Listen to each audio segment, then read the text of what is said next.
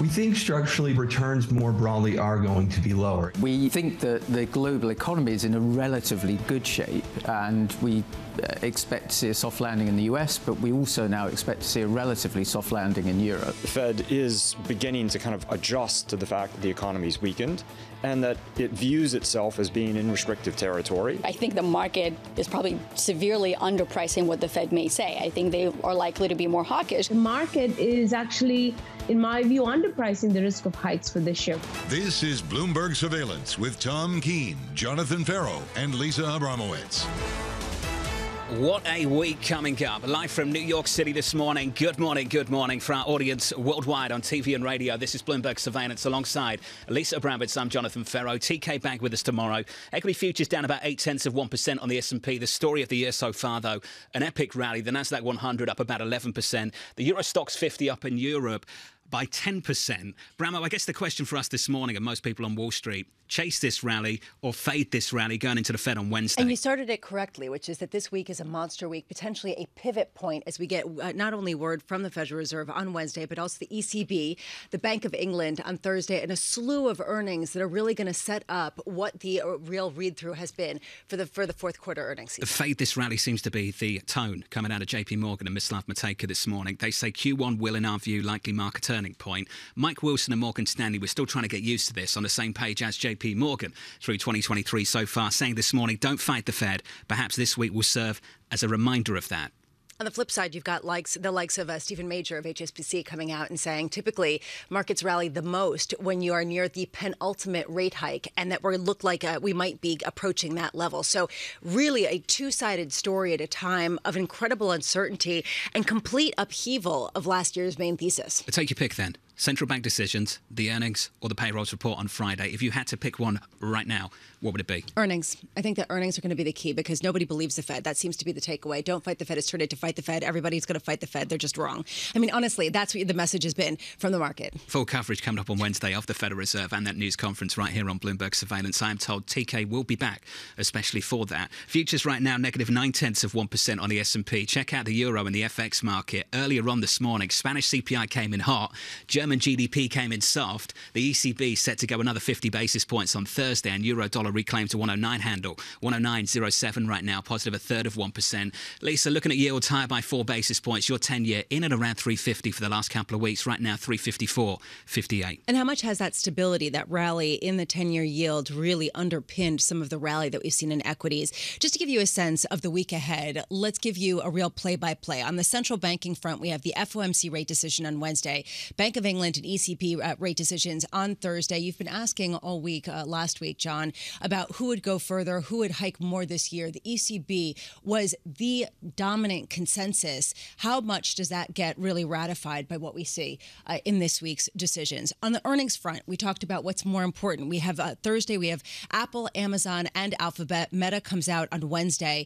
I am very curious about business spending. If you start to see business spending roll over, if you start to see the pain that we've seen in semiconductors push into some of these tech stocks, how much does it undermine the rally? Look at that rally. It has been absolutely tremendous this year so Apple far. up 12%, Meta up 26%, Alphabet up 12%, Amazon up 21%. It's pretty impressive stuff, isn't it? This is what's led. People were saying that tech wasn't going to lead. Then how do you explain this? And how much are you going to push back against that? And then on the data front, we get Wednesday JOLTS data, which I actually think is going to be really important. Thursday, non-farm productivity as well as jobless claims. And on Friday, the January non-farm payrolls report. How low do these numbers have to go before we can talk about true weakness in a labor market that does not seem to be playing out in initial jobless claims and other peripheral metrics? And to me, that could potentially change the narrative in a way that you're talking about. Do you remember the consensus coming into 23 as we wrap up the month of January in a couple of days' time? It was dip and rip, wasn't it? Wasn't the first half meant to be the bad half and the second half was meant to be the better half? Have we switched that in the last couple of days? Okay, look, it's not the last couple of days. That ended about January 3rd, right? That was the rip and dip,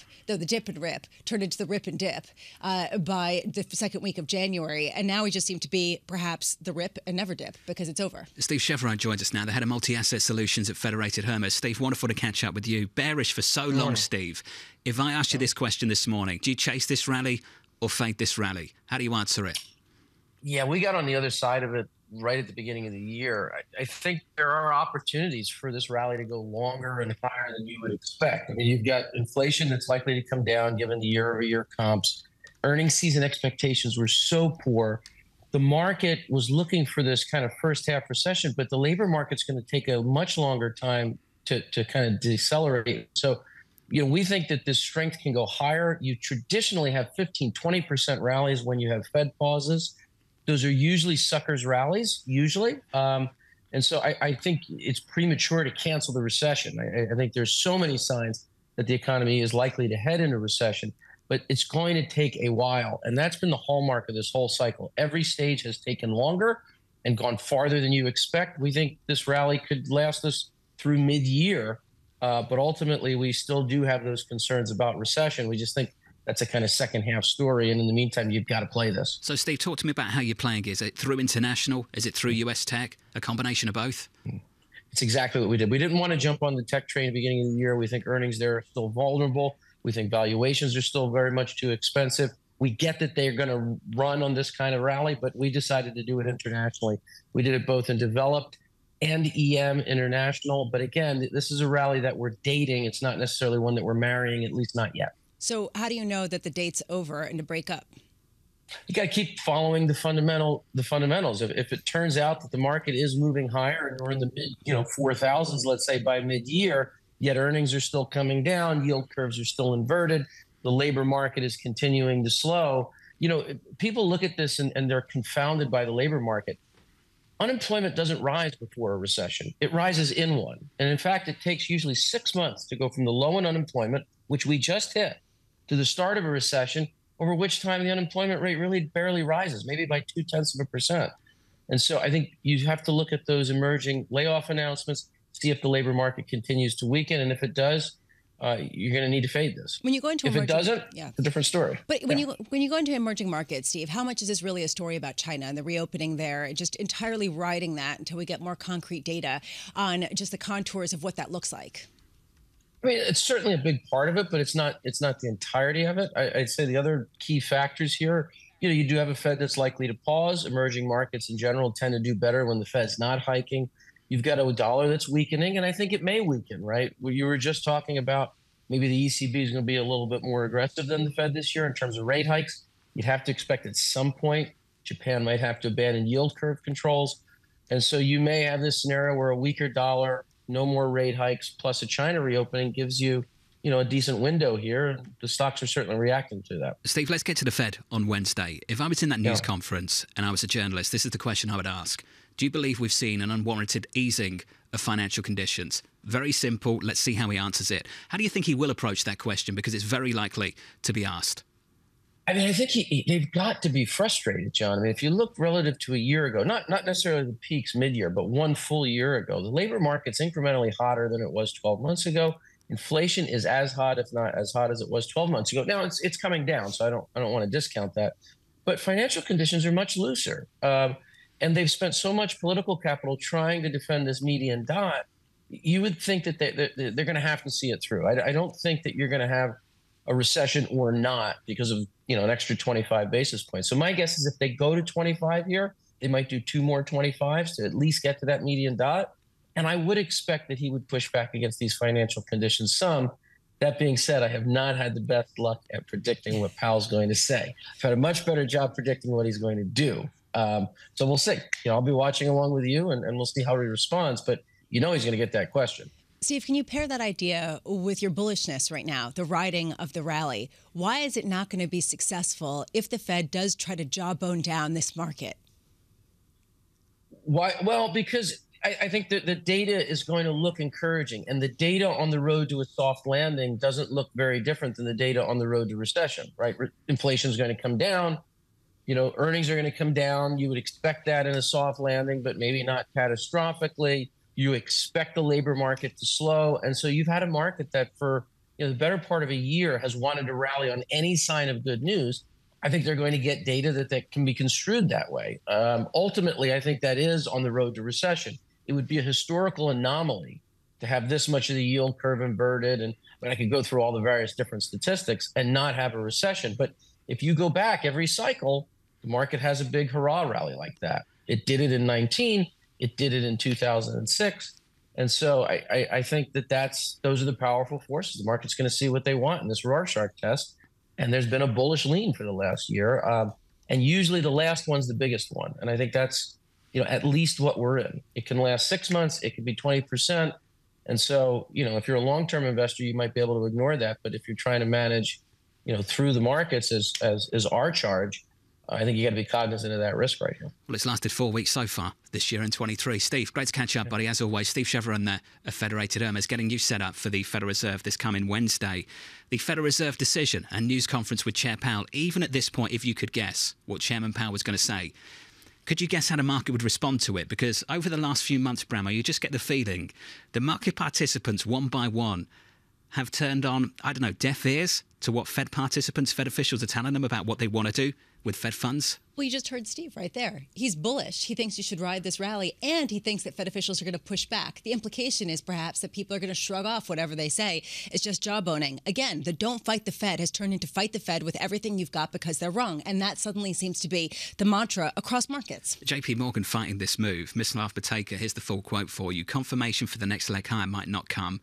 Instead, markets could encounter an air pocket of weaker earnings and activity as they move through Q2 and Q3. Are we pushing this out? Is that what we're doing here? Are we pushing the bearishness out? Okay, the earnings haven't been great. So people are saying, yes, when the earnings start getting worse, they're not great. You see a lot of weakness, pockets of real trouble. So at what point are they bad enough on some sort of holistic level versus this rolling recession that we see during different industries? At what point does this start to get people's attention? Or is it really, as Steve was saying, people want to rally, so they're going to find a reason. They're going to find the silver linings in the Rorschach test. What's your big question for Chairman Powell Wednesday? My big question really is how much are they going to push back against market conditions? And can they do it in a material way by, say, raising rates by 50 basis points? I know Mohamed El-Erian was suggesting that last week in a column that, maybe they should shock the markets. And he's not alone in thinking that. Should versus will. Yeah, maybe they should. Do you think they will? Well, no, but I wonder what Lael Brainard, if she actually does leave the Fed, I wonder if that changes some of the feeling there. It'll be an interesting conversation in the next couple of months. Coming up on this programme, Ken Troppin there, the founder and chairman of Graham Capital. Looking forward to that conversation in about an hour from now. Equity futures, as we kick off the trading week, down hard actually by 8 or 0.9% on the S&P. Live from New York, this is Bloomberg. Keeping you up to date with news from around the world. With the first word, I'm Lisa Mateo. In Iran, authorities say that a drone attack caused a heavy explosion at a defense ministry ammunition depot. The attack happened in the city of Isfahan. According to the Wall Street Journal, Israel carried out that strike. The journal says the aim was to look for new ways to contain Tehran's nuclear and military ambitions. In the UK, Prime Minister Rishi Sunak will try to get back on track today with a plan to overhaul the struggling National Health Service. Sunak's blueprint includes more ambulances, more hospital beds, and longer hours for urgent care centers. Over the weekend, Sunak fired Conservative Party Chairman Nadhim Zahawi over his tax affairs following weeks of damaging headlines. The Federal Reserve set to shrink interest rate hikes again this week. Policymakers are likely to raise their benchmark federal funds rate by 0.25 percentage point on Wednesday. And that would follow recent data suggesting the Fed's aggressive campaign to slow inflation is working. The European Central Bank's first interest rate decision of 2023 is still just days away, but the focus has already shifted to what will happen after that. A half-point hike is all but guaranteed on Thursday. The question is whether policymakers plan to repeat that move in March or open the door to a smaller increase. And it will be the Kansas City Chiefs versus the Philadelphia Eagles in the Super Bowl. The Chiefs beat Cincinnati 23-20 with a last-second field goal to win the AFC Championship. Meanwhile, the Eagles, they pounded San Francisco 31-7 in the NFC title game. The Super Bowl set for February 12th in Glendale, Arizona.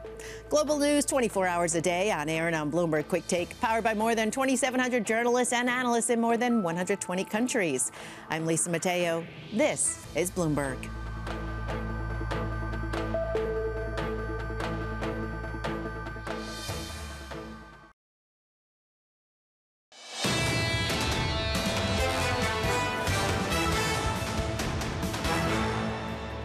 I know the president said he didn't want to have any discussions, but I think it's very important that our whole government is designed to find compromise. I want to find a reasonable and a responsible way that we can lift the debt ceiling but take control of this runaway spending. We haven't been in this place to debt since World War II, so we can't continue down this path. Speaker of the House there, Kevin McCarthy, speaking on CBS over the weekend. Live from New York, good morning to you. Big week ahead. Let's give you a flavour, a snapshot of the price action this morning in equities. On the S&P 500, futures down 0.9%. Tough time for Chinese tech. We'll pick up on that story a little bit later after a phenomenal time for Chinese tech over the last 3 months. In the bond market, yields higher going into the Fed on Wednesday. Payrolls on Friday, 354.40 on a US 10-year. That's your yield. Crude not doing much. Euro dollar doing something. 109.07. That currency pair positive by 0.33%. A little bit earlier this morning, Spanish CPI came in hot. German GDP came in soft. We're looking for the ECB to go 50 basis points at this meeting this week on Thursday, and maybe again at the meeting after that, and perhaps even again in the meeting after that. Some pushback this morning from Mislav Matejka of JP Morgan, Mike Wilson of Morgan Stanley, Max Kettner of HSBC, publishing just minutes ago. And Max had this to say: hawkish surprises could upset some of the bullish repricing. It won't take much to prompt a short-term setback for risk assets. He's talking about central bank decisions this week, particularly the Federal Reserve on Wednesday.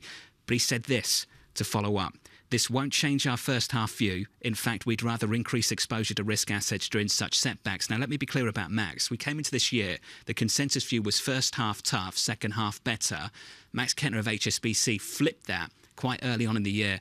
Abramowicz, he looked for a better first half and maybe a tougher second half. Which is what it seems like everybody did. Well, price action will make you change your mind quickly, right? Well, it's price action, but it's also the fact that the data shows a real deceleration in the inflation in the U.S. Perhaps we're past peak inflation. And that's the reason why people are not buying the fact that the Fed is going to go as far as they say. They keep pushing back. And that's the reason why perhaps jawboning can work for a week, but not longer than that. Does the debt ceiling conversation change that?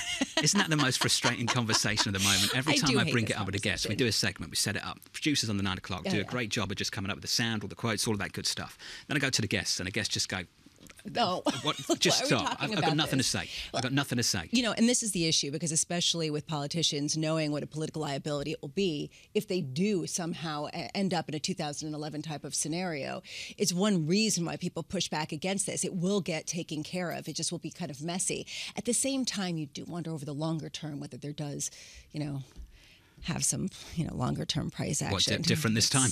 It's exhausting. This is so exhausting. You can say Why it do if we you have to want. deal this? Reasons to think it's different this time? Well, it's reasons to think that maybe it has a longer-lasting kind of, premium on debt that you have to pay out, and people look at the political instability, and, the problem is that it's like this everywhere in the world. It is.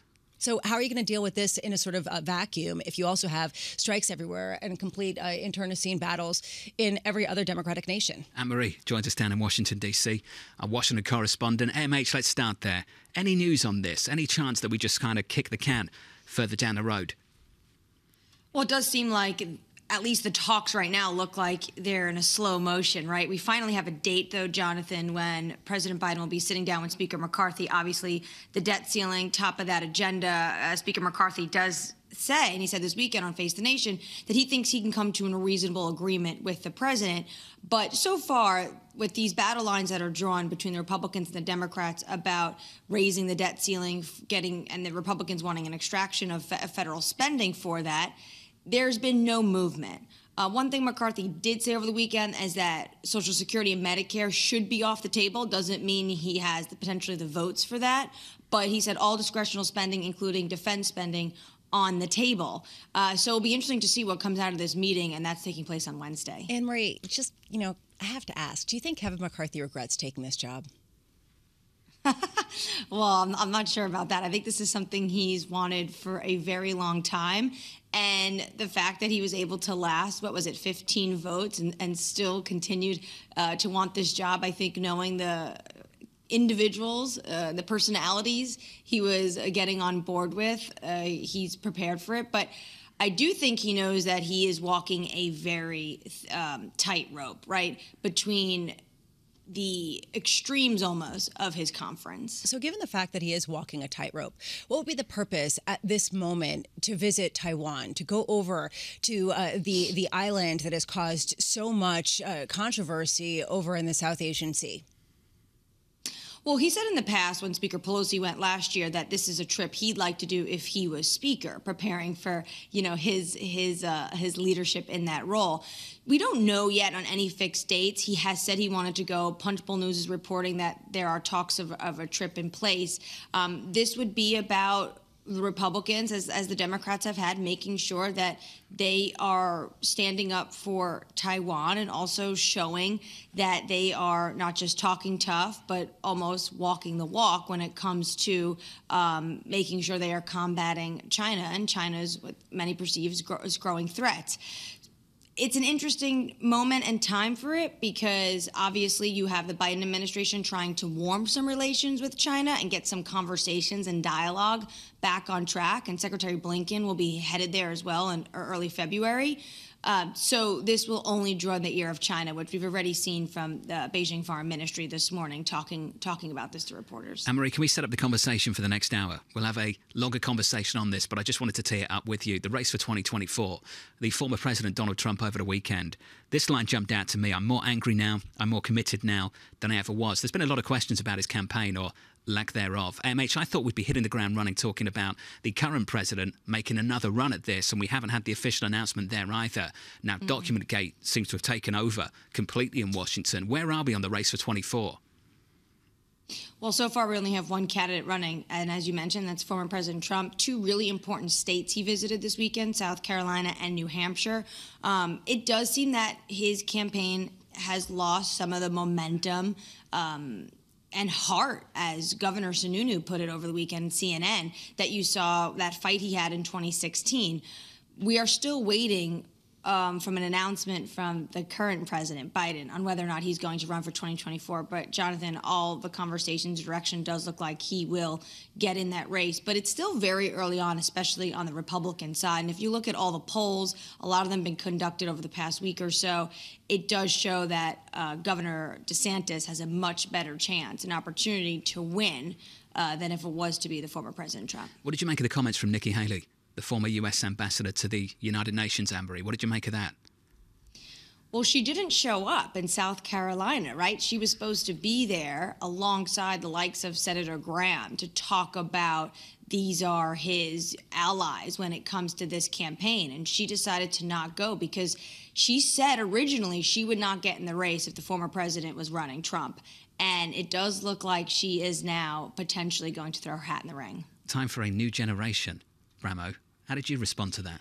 Adding, can I be that leader? Yes, I think I can be that leader. So a new generation, that's me. That's what I meant. You said Mike Pompeo recently as well. Absolutely shredded. Absolutely shredded. If that's a man that's preparing for a run, I think that's a man preparing for a run. Are you looking for diet tips? No, for seriously. What kind of looking absolutely fantastic. Yeah, exactly. Seriously. So what do you think he lifts? I've got no idea.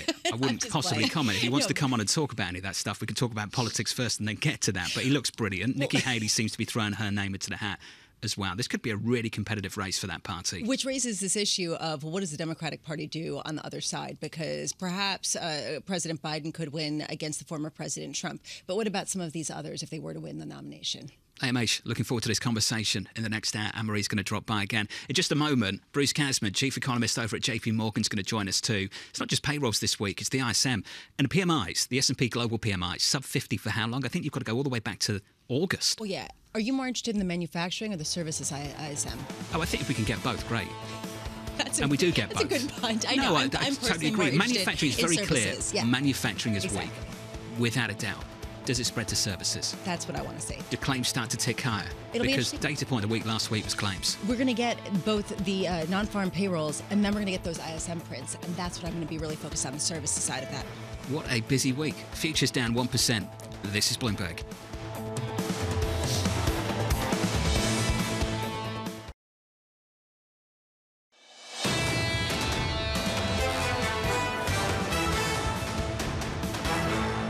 Going into the Federal Reserve later this week, equities down hard on the S&P after a massive run year to date over the last 4 weeks. On the S&P right now, we're negative 1 full percentage point on the S&P. On the Nasdaq, quite a run year to date. The Nasdaq 100 up 11% coming into Monday. Futures now down by 1.3%. Plenty of bearish talk from Mislav Matejka at JP Morgan.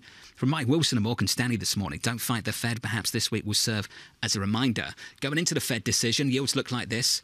2s, 10s and 30s. On a 2-year at the moment, 423.41, yields higher by 3 or 4 basis points. On a 10-year, up by 4 basis points to 354.58. We heard from Lisa a little bit earlier this morning mentioning the latest letter from Steve Major, his newsletter over at HSBC, who said for bond investors to buy cheaply, they need to start doing so near the top of the rate cycle. On just about every penultimate rate hike in the US, it would have been a good decision to buy. The question is whether you think this hike coming this week is the penultimate rate hike, and we can talk about that with Mike McKee in just a moment. I want to finish on foreign exchange. Euro dollar shaping up as follows. Stronger euro today, weaker dollar. Euro dollar 109, just about 108.99. Earlier on this morning, Spanish CPI came in hot. We'll get CPI from France, Germany, Italy over the next couple of days, but CPI hot. And German GDP came in soft. Going into Thursday, the ECB looking for another 50 basis point move. Get a slow of eco data this week. We get the Fed decision on Wednesday, the Bank of England, the ECB on Thursday, and finally the US payrolls report to round out the week. And Mike McKee jumping in the chair. Mike McKee, what a week coming up. It's totally unfair that they do this because they could spread it out and we have much more fun. We got to get it all in 1 week. It's all about us. And we're going to have a lot of interest rate moves, basically, is what we know. Because the Fed will go at least 25 and the ECB and the Bank of England could go 50. And then the question is, what do they say about it all? I mean, I assume that Christine Lagarde is going to say, we're not done because they've got a bigger problem than we do.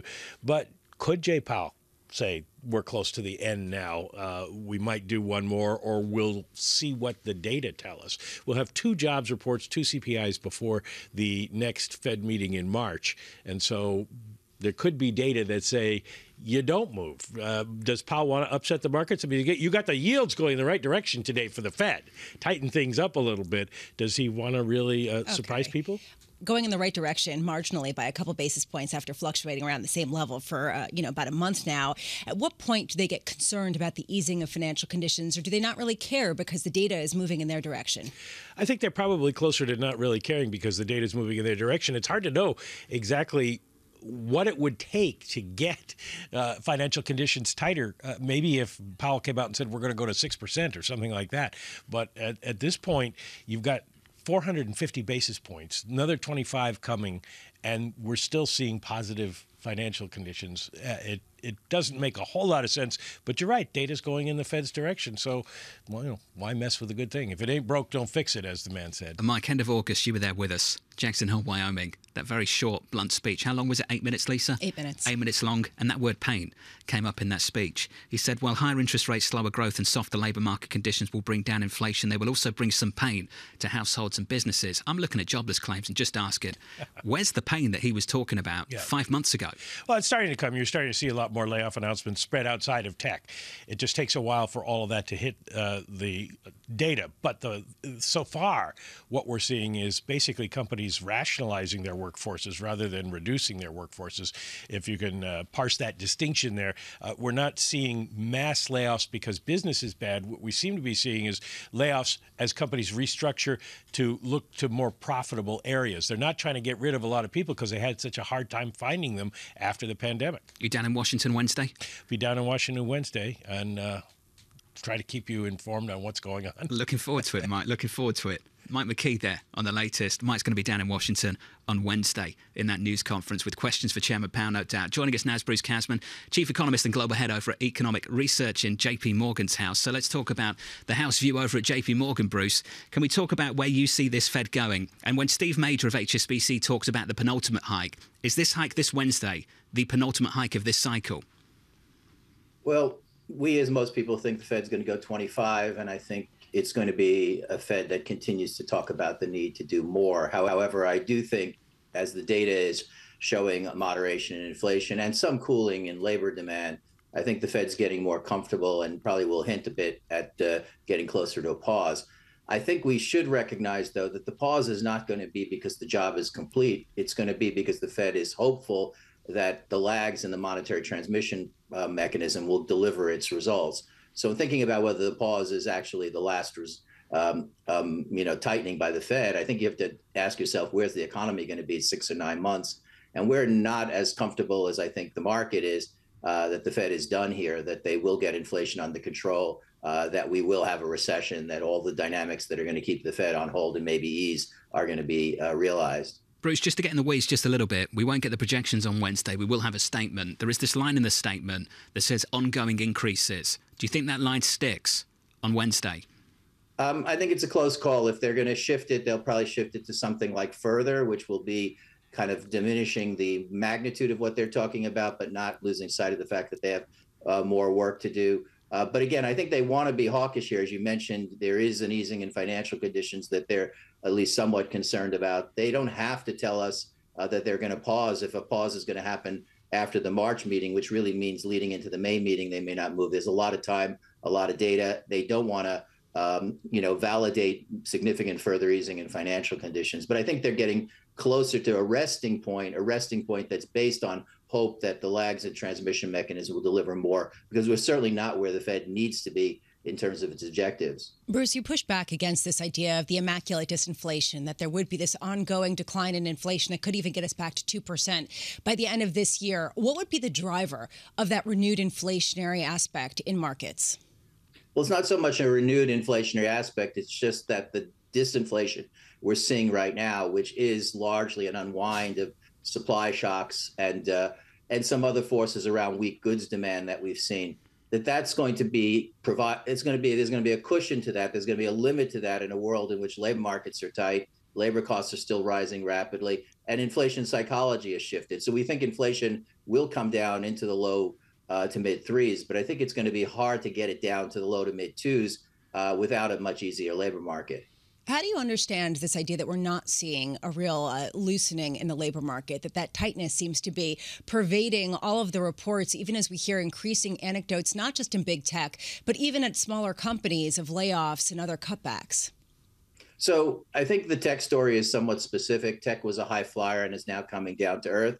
I do think what you're seeing in the data is a bending in business behavior in the face of what has been weak demand and tightening financial conditions from the Fed move. You see the hours worked numbers having cooled quite a bit. But I think businesses are very healthy. They've had excess demand for labor for some time. They're not going to start shedding labor pretty rapidly here. So if we're right, and what happens in the next few months is the tightening in financial conditions that we've had from the Fed continues to work, but it's being offset by fading supply shocks, a pickup in China and Europe, the dynamics of a healthy household sector that responds to that. And I think this week's auto sales number is going to be interesting in that regard. I think what you're going to see is a labor market that stays tight, and you're going to see labor demand that holds up, and for fundamentally good reasons. So, Bruce, let's just put some numbers on things, just briefly. Where do you see Fed funds ending up? Well, we have the Fed pausing at 5 after a March move, but we're kind of pretty even in our own forecasting of scenarios of whether that's going to be the end, or the Fed's going to have to sometime in the second half of the year think about raising rates again. And I think that scenario is the one we want to consider, partly because the market is so far off of that in its pricing right now. So, Bruce, that's going to bring potentially a lot of volatility if that is the case. You mentioned China as well. Can you tell me how China's reopening maybe influences the way you think about some of these issues? Well, I don't think China influences the big call right now, which is how much softening we see in the U.S. corporate sector as it's turning into the new year. That we have to be broadly right, that bending but not breaking is taking place. But if we're sitting here in 3-4 months and the U.S. Corporate sector hasn't broken, if the benefits of lower inflation is helping consumers, then the China reopening, which we think is largely going to be a demand impulse, is going to have an impact on commodity prices, it's going to have an impact on goods prices globally, and it's going to add a reflationary impulse to the U.S. as well as the global economy. Bruce, you talk about how perhaps we're not going to get a recession this year. Is that a recession deferred that's going to mean that the recession that comes, say, in 2024 is going to be worse? Or is it just pushing it out, lengthening the timeline in a cycle that people thought was moving a little faster than it is? So we don't think we're going into recession now, but I think the risks of going into recession later this year in 2024 are quite high. And I think part of it is simply there are still lags in the transmission mechanism. But the bigger issue here is if we are in a situation where inflation is sticky, labor costs particularly are sticky, and the environment remains one where the Fed has to stay higher or higher, that I think gradually you're going to build the vulnerabilities that could cause a recession. And I think the point to make there is that while we tend to think that this recession is going to be mild, and it will be mild when you look at the GFC event, which was off the charts, if we have a recession in late 23 into 24, and it's coming with synchronized monetary tightening that's resuming around the world, I think it's hard to see that as being a mild recession in an overall sense. And I'd push back against the idea that recession that's going to come here is going to be mild by any circumstances. Bruce, this was deeply thoughtful stuff. and we appreciate your time, sir. Bruce Kasman there of JP Morgan. Bruce Kasman there, not constructive on the outcome for this economy down the road. Not down the road. Sort of the near-term constructiveness leading to longer-term, more difficult period. I mean, this to me is sort of the interesting dynamic of people who are pushing out their forecasts. It might mean more pain later because, as Bruce was talking about, the synchronization of tightening as well as a recession, as well as a downturn with the vulnerabilities that have built up over a year. The resiliency of this labour market, front and centre in this conversation. Andrew Hollenhorst of Citi, publishing just moments ago. So many people publishing this morning to kick off a really busy week. Andrew had this to say: we expect upcoming stronger core inflation to challenge this most recent version of the transitory inflation narrative. That's the latest from Citi. Yeah, they've been talking about this for a while. They think that inflation isn't going to roll over so quickly. And so then you go into the distinction between sort of the deceleration in inflation that was expected and when is it enough to be continued, to sort of have the sustained momentum to go beyond 3%, 2.5%, or closer to 2%. And does it matter? Is the Fed going to really double down to get to that 2% if you do start seeing more pain? And I'm guilty of saying this every single Monday, but what a week coming up. There have been a couple Mondays we haven't said that. You could probably cut that and just play it out every Monday for me just saying, what a week. This is an important coming up. Week. This is a Last week was a bit of a snoozer. This week's an important week. Is that what you meant to London? It was a bit of a snoozer. You're like, it's all about you, London. I'm just going to be here. Bit of a snoozer. Yeah, it wasn't that's why I was absent. Yeah, total snooze. It wasn't that snooze. Futures on the S&P down 1% on the S&P 500. Yields a little bit higher. Euro dollar close to 109. In the next hour, Jordan Rochester of Nomura on the ECB and this FX market. Looking forward to that conversation shortly.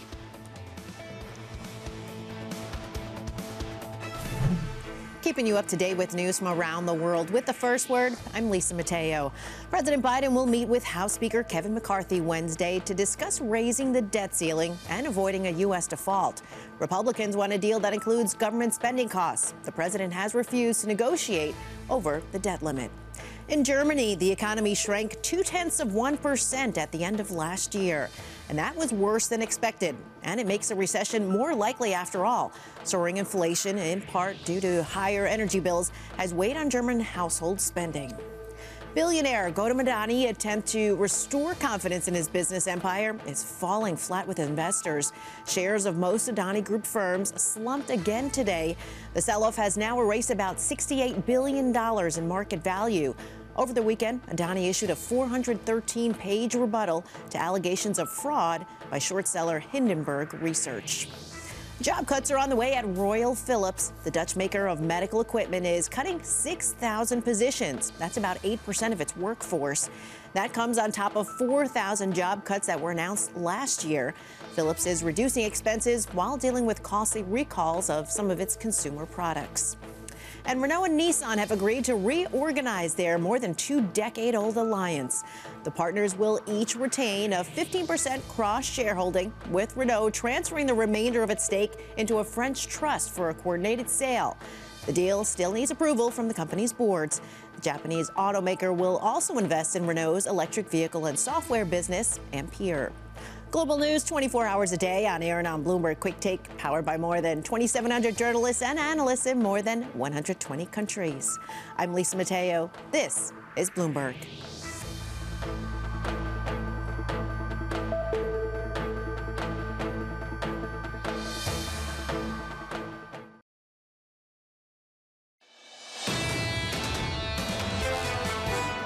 We think that the global economy is in a relatively good shape, and we expect to see a soft landing in the US, but we also now expect to see a relatively soft landing in Europe.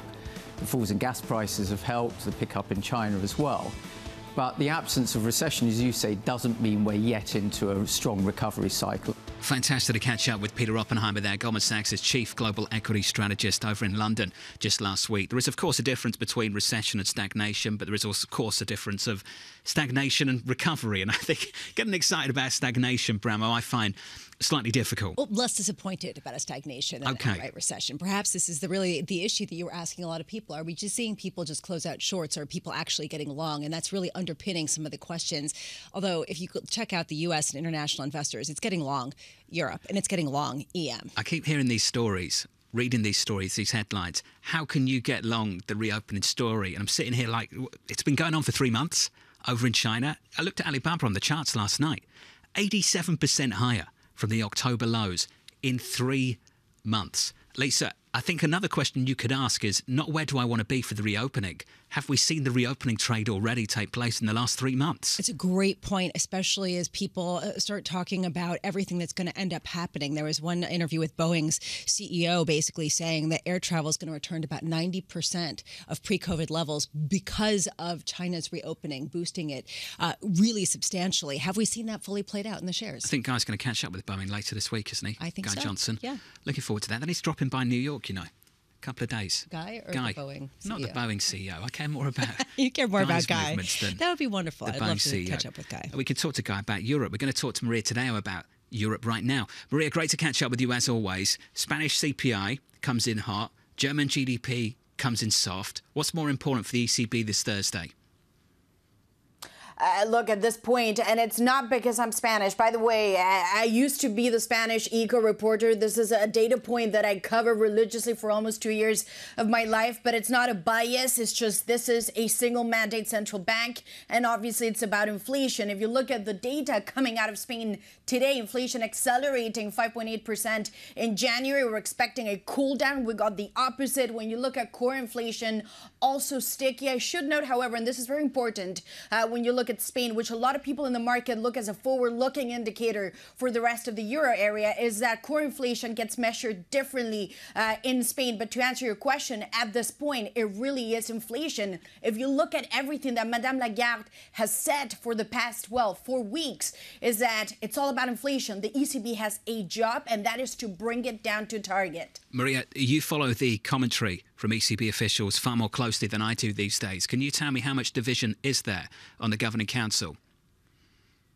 Look, I think the thing that to me is very striking is that she came out very hard in December. You remember that press conference. She said the job is not done. We have to get inflation back to target. This is not hit and remove. This will be hit and stay the course. And there has been very little pushback from the doves. You've not really heard a lot on that. I think when you look at Thursday, and that is, of course, a big meeting, the market is expecting another 50 basis points hike. The real question will be, will she signal another 50 basis points come March? If you look at the data out of Spain today, you could argue the hawks have it. They have an argument to say we have to continue to hike around 50 basis points. To build, though, on what John was asking about, Germany looks like it's poised for a recession. So even though you are seeing optimism in Spain and some of the other economies, the biggest one of the euro region is struggling. Does that color the conversation at all and sort of temper how much the ECB will go? And look, that's a very good point, because sometimes we talk about this European recession. And European recession, do you mean Germany or do you mean the entire euro area? If you look at countries like Spain, Italy, France, there is no signal of recession. Basically, the economy is not in a recession, but Germany is obviously the biggest one. If you look at German policymakers, what they'll tell you, however, is that this recession will be shallow, will be short, and their own focus is on inflation. You look at the German central bank, they continue to bang on around inflation. So really, I know that this may seem a binary conversation as a growth, as an inflation, but at this time around, to me, it really seems, come Thursday, again, on the bigger picture, it really is about bringing down inflation to target, respective or regardless of what the economy is doing. Just to dig in a little bit more, how much of the increase in inflation that was unexpected in Spain had to do with fuel costs as well as tourism? I mean, there's just a weaker euro and people coming in and flooding the region with money. Look, I think that's a good point, too. When you look at the tourist season, of course, you have the big China reopening. We know that countries like France, like Italy, like Spain, too, are big hubs for Chinese tourism. You have 2 big events happening in Q1, which are, of course, Fashion Week and Carnival. I wish I had time for both. I have time for neither, but nonetheless, that could play into this. But it's still too early to say whether that had an impact. You also had a number of national measures that came off by the Spanish government at the end of December, a subsidy on fuel. Again, this was a flash reading, so I want to see the details at the end of the month when we get the confirmation. But I would still stress this point. Car inflation also includes some elements of food in Spain, so you have to treat it differently.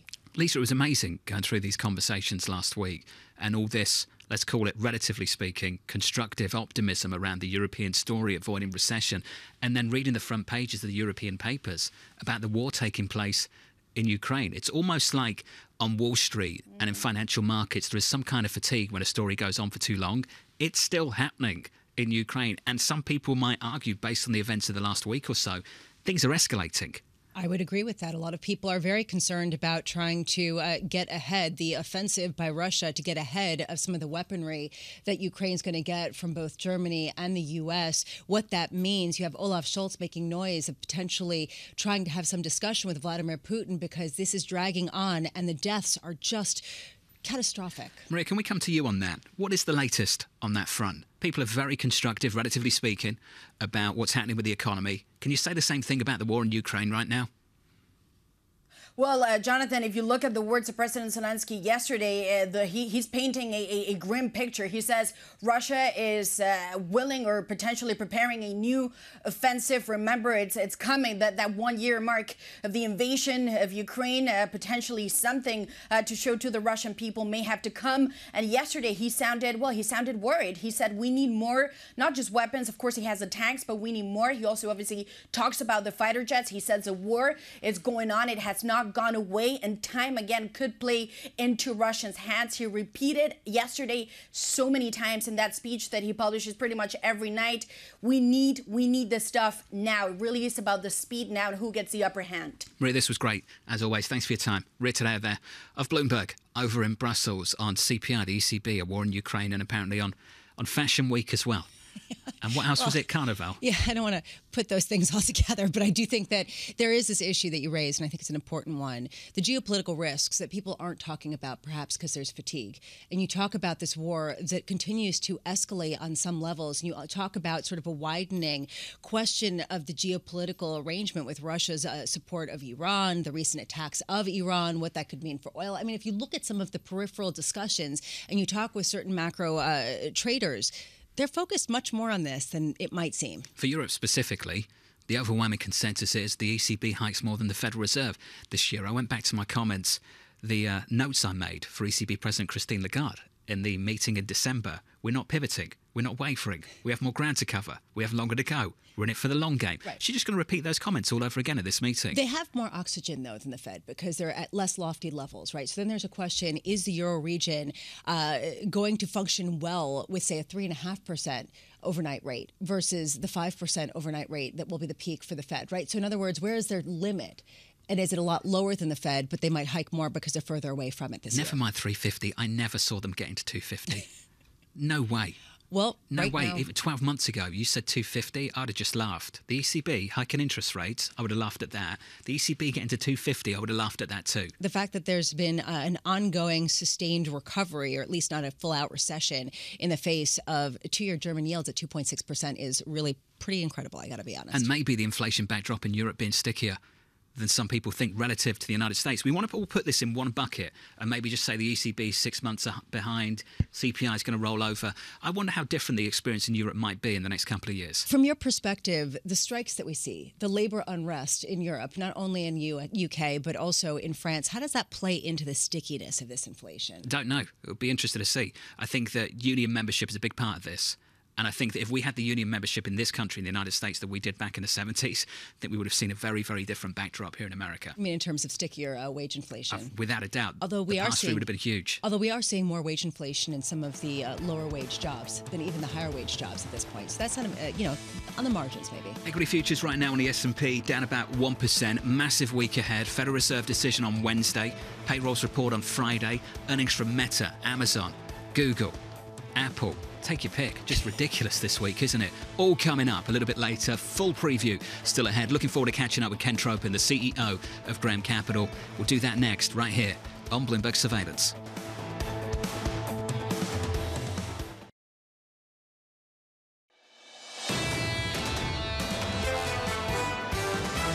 We think structurally returns more broadly are going to be lower. We think that the global economy is in a relatively good shape, and we expect to see a soft landing in the US, but we also now expect to see a relatively soft landing in Europe. The Fed is beginning to kind of adjust to the fact that the economy is weakened and that it views itself as being in restrictive territory. I think the market is probably severely underpricing what the Fed may say. I think they are likely to be more hawkish. The market is actually, in my view, underpricing the risk of hikes for this year.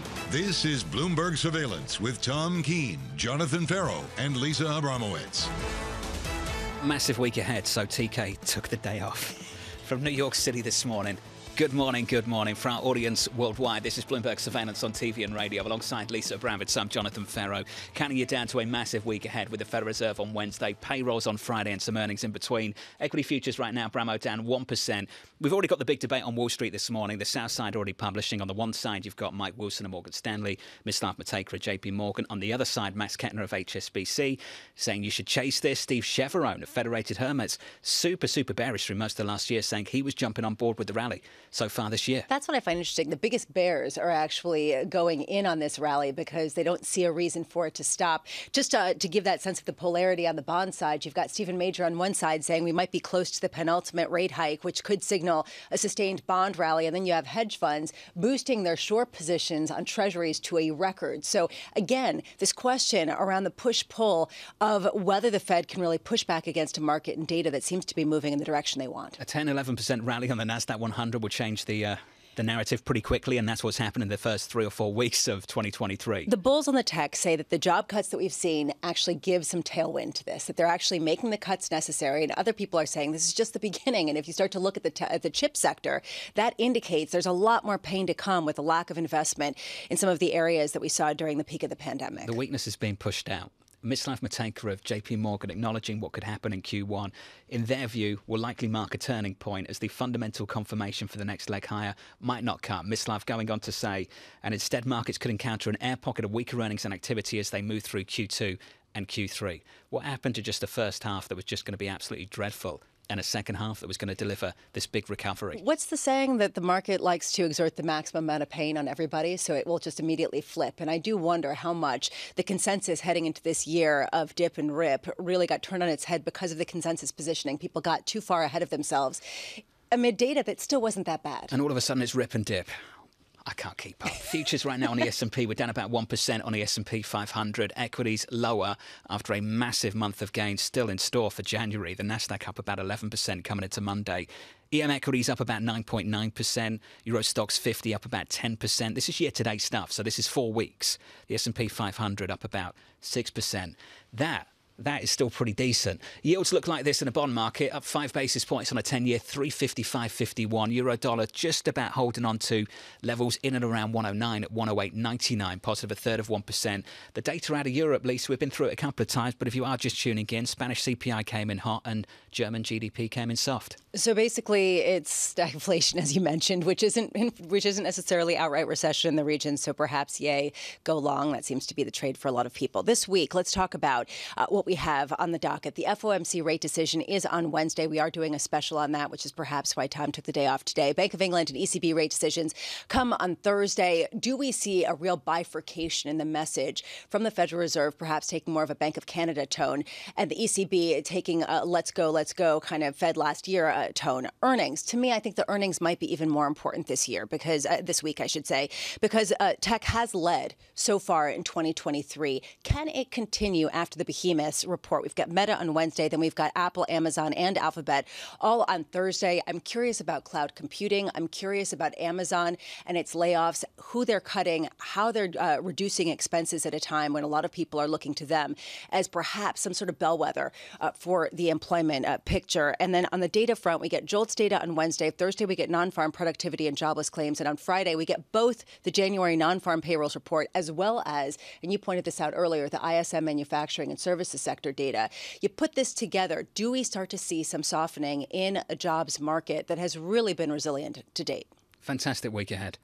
Maybe. Huge stories. Huge stories. Huge stories. It'll be a roller Data, coaster. Payrolls, the Fed, the ECB, the Bank of England, and some earnings in between. Joining us now to discuss, I'm really pleased to say, is Ken Tropin, the founder and chairman of Graham Capital, a hedge fund with $18 billion under management. Ken, fantastic to catch up with you, sir. Thanks for being with us. Let's start broad. Thanks for having me. The amount of central bank tightening we've seen over the last 12 months, there is a feeling that we can get away with something mild, something short, and then just move on. Ken, do you share that feeling, that view? I think that's too optimistic, personally. If you think about how the 2022 compared to the previous decade, in the period between the end of the financial crisis, 2010 to 2021, we saw a total of 13 25 basis point equivalent rate hikes between the ECB, the Bank of England, and the Fed.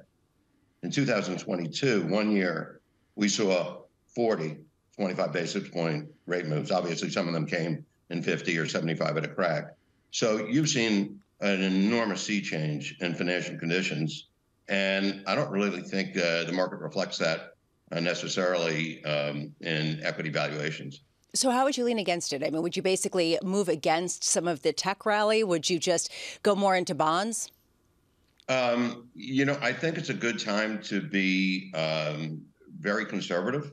I think one of the things that I think about is that for the last 11 years prior to 22, you were sort of rewarded for buying every dip in equities. I think that is the psychology of investors broadly. I think that psychology probably needs to shift. I think a 10% rally so far this year in equities seems like, okay, there was a big sell-off last year and people wanted to get back in with the sense that the Fed was going to start easing in the second half of the year.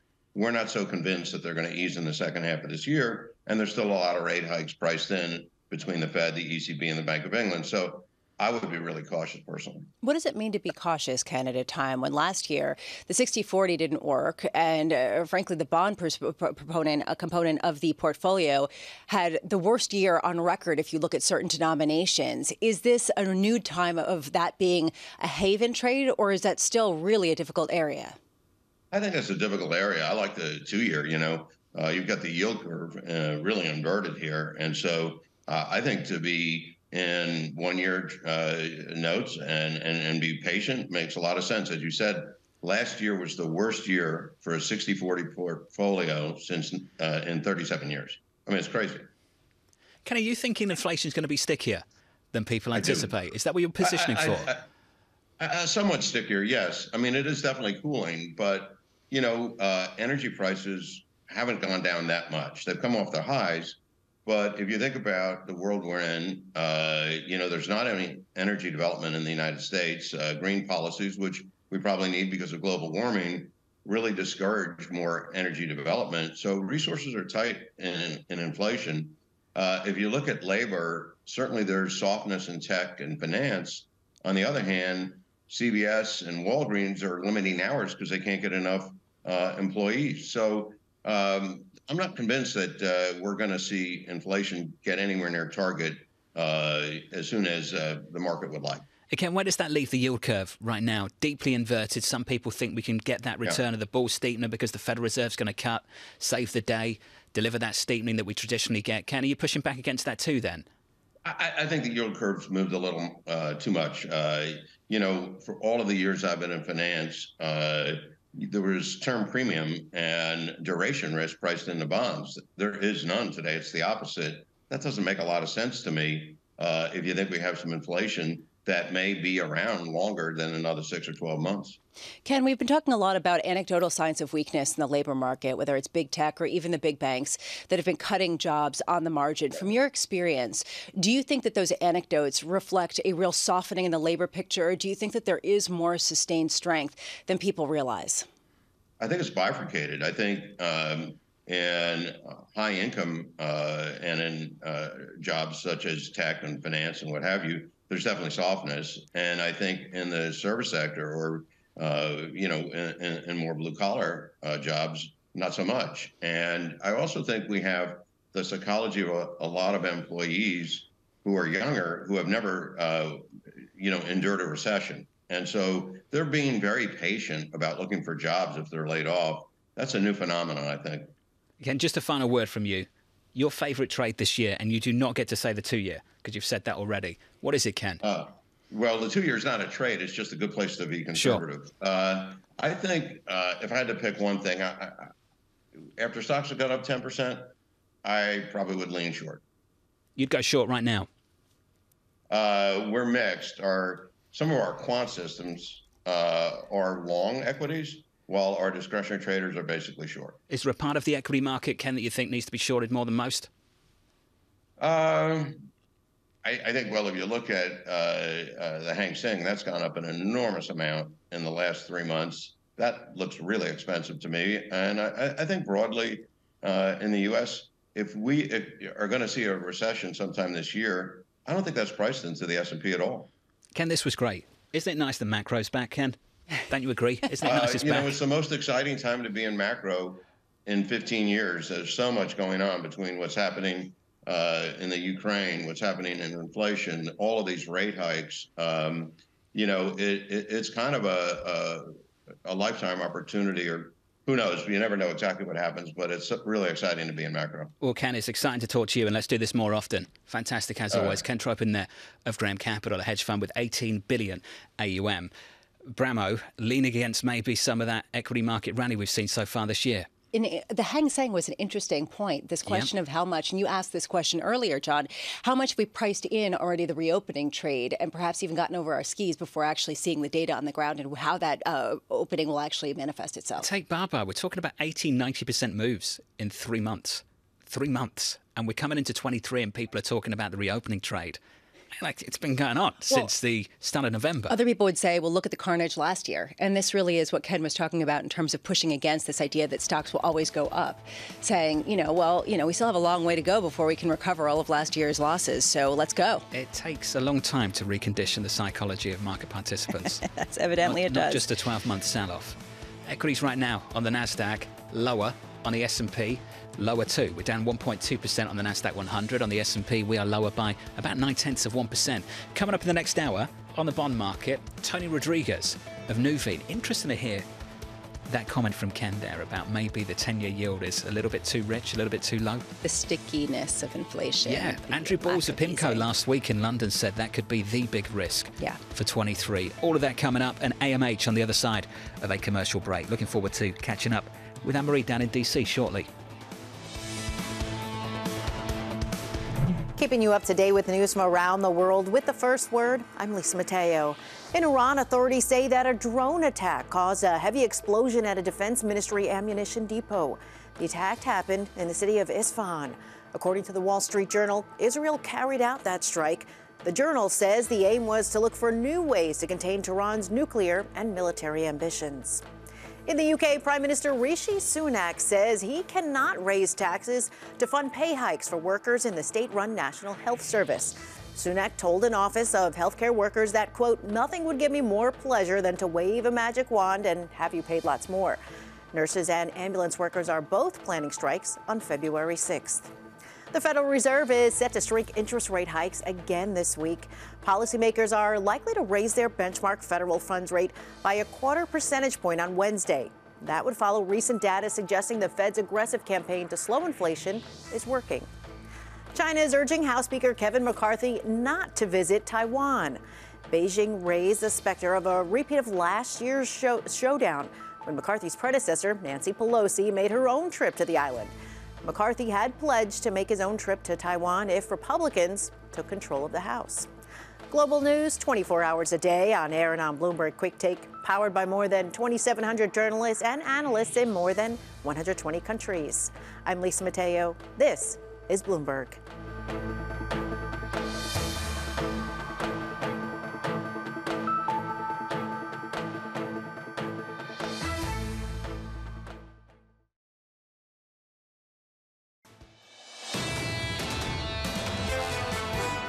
They said he's not doing rallies, he's not campaigning.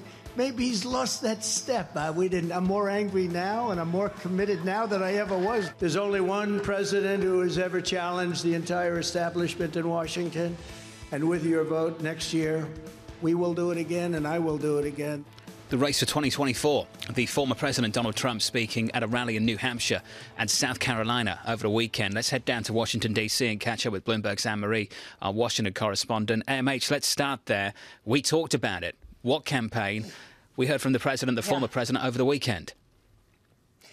Yeah, he's out there. Two really important states, New Hampshire, South Carolina, Jonathan. But the criticism that's been against the former president within the Republican Party is that this campaign, I guess all before this weekend, was pretty much evaporated, and it really lacks that momentum and excitement that he had in 2016. And this also comes at a time when you see others starting to tee up potential bids that they also want to run in 2024. We've talked about this. We can think of two Pompeo, of them. Governor DeSantis down in Florida. throw in Nikki Haley. Anne-Marie, that's the Republicans, and we can focus on that, but we need to talk about what could be happening on the other side. I thought that we were going to hear from the current president after the holidays about his intentions. What's happened to that? Well, I think, one, you have the State of the Union coming up next week, February 7th. I also think this president knows that once he throws his name into the ring, while he is still the president, he'll also be viewed as a candidate. Americans much prefer a president rather than a candidate to be president. So he's probably going to wait till after the State of the Union, one, if he does decide to make that announcement. And also, Jonathan, the White House has been dealing with the drip of the documents crisis, whether it was at the president's former office he was using when he was vice president or at his home. That's starting to die down a bit, especially since another former vice president, Mike Pence, there was documents also found in his home. So that is as that's starting to quell and that noise is getting under the control for the White House, potentially then then makes it more of an opportunity for them to come out in the next few weeks. Anne-Marie, before we pivot, DocumentGate, as John was talking about it before, what's behind this? Why is it that so many former officials of the U.S. government have classified documents at their homes? Is there some sort of logical explanation for this? This is a great question. Clearly, I think you're going to hear a lot of growing calls, and you already have from some members of Congress, to make sure that there is a better procedure logistically in place when officials are leaving their office and they are done with their term in office and they are packing up, that this does not happen. And I think how you have to judge these, or the way we're going to probably hear the Justice Department, was their intent. This is really important when we hear from the special counselors. Was their intent to steal these documents, to take these documents home, or were these accidents? But there's going to be a lot of questions about this because it's not just the current president, the former president, but it's also the former vice president. So clearly there's an issue. When we talk about President Biden and whether he's going to run again and the announcement, there's a long way to go in terms of his actual staff and the overhaul that probably is going to come within the next few months. I think about his chief of staff and the potential for Lael Brainerd to take that position as the front runner to take on Brian Deese's role. Is there a sense of who would replace her on the Federal Reserve and making sure that that was an expedited process so as not to disrupt them? That is a question that people are asking, but so far there's been no names thrown out as a short list.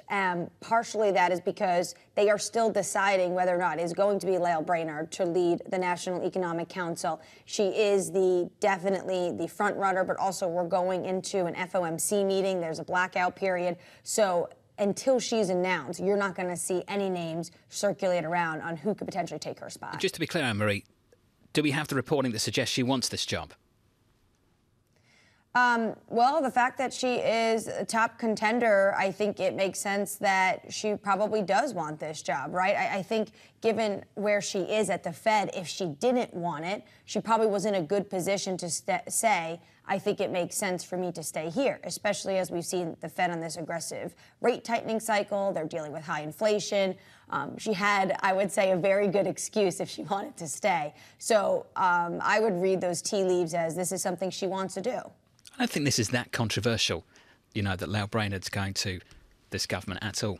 I don't think it's that controversial at all. I think it's controversial to see how quickly they're going to replace her because a lot of people behind closed doors, the conversation is what caused the extra spout of inflation? Well, part of it was the Fed didn't get on the ball early enough to raise rates in the second half of 2021. And part of that was a political reason because Fed Chair Jay Powell wasn't reconfirmed. And if he had been at that point, that perhaps they would have had more political capital to go ahead with That's it. what some people on the FOMC, former policymakers, have suggested. We don't know, of course. We have no idea, but this has been the speculation. So if you flip that over to now, what kind of potential issue does it cause if the number two on the Federal Reserve isn't replaced quickly? I don't think it changes much for the Fed. I know that people think on the margin it might make it more hawkish because Chairman Powell would have more control. I think Chairman Powell has control anyway. What would be interesting, think about the optics of this.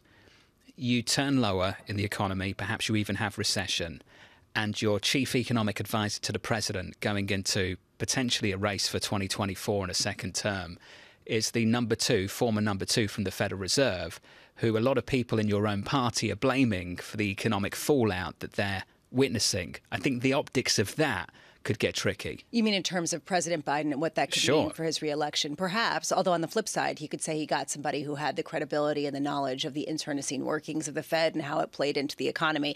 I mean, there are a lot of ways to spin this, but you're right. It creates a complication on both sides. And I do wonder if it already has created that complication regardless of whether she takes the job. I think you want the brightest minds in government, and that's one of the sharpest minds out there down in Washington, D.C., to take that position. The National Economic Council, I think, for her to put together and really lead the policy effort across government for this White House in this administration, I think that's a big, big issue. I think for this individual, though, just unsurprising when I saw this headline. Totally, totally unsurprising.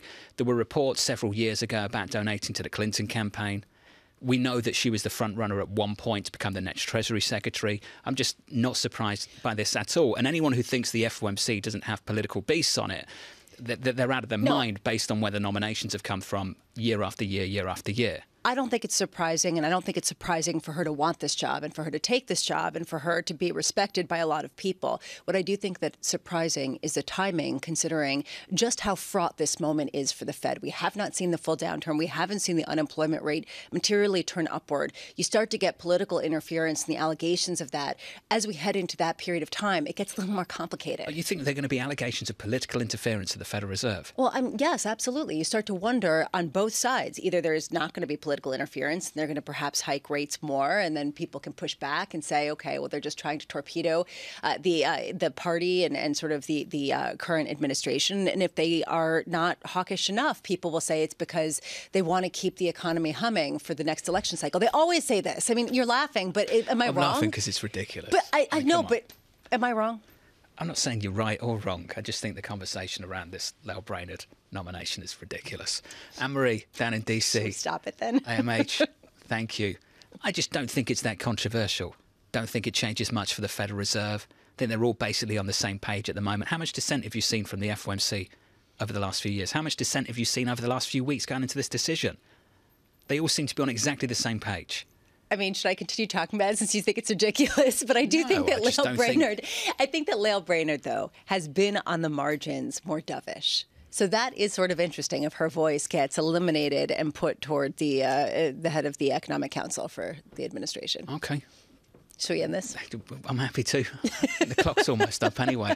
Laura Raim, the chief US economist at FS Investments. I think as journalists, we're always trying to make a story out of something, and I'm not sure how big the story actually is. Maybe many people disagree. I know you do, and others will too. And that's okay. You know, I think that it's worth questioning because we spent so much time on this issue of could this Fed go through with rate hikes at a time of true economic softening, right? And maybe we'll skip that debate entirely because we'll get this immaculate disinflation. But if we don't, then it becomes a more political question. I think the data's more important than whether Brainerd's on that committee or not. I think that a lot of people would agree with you. Futures right now down 0.9% on the S&P 500. Yields a bit higher, up by 5 basis points. 354.95 on a 10-year. Laura Raim of FS Investments coming up.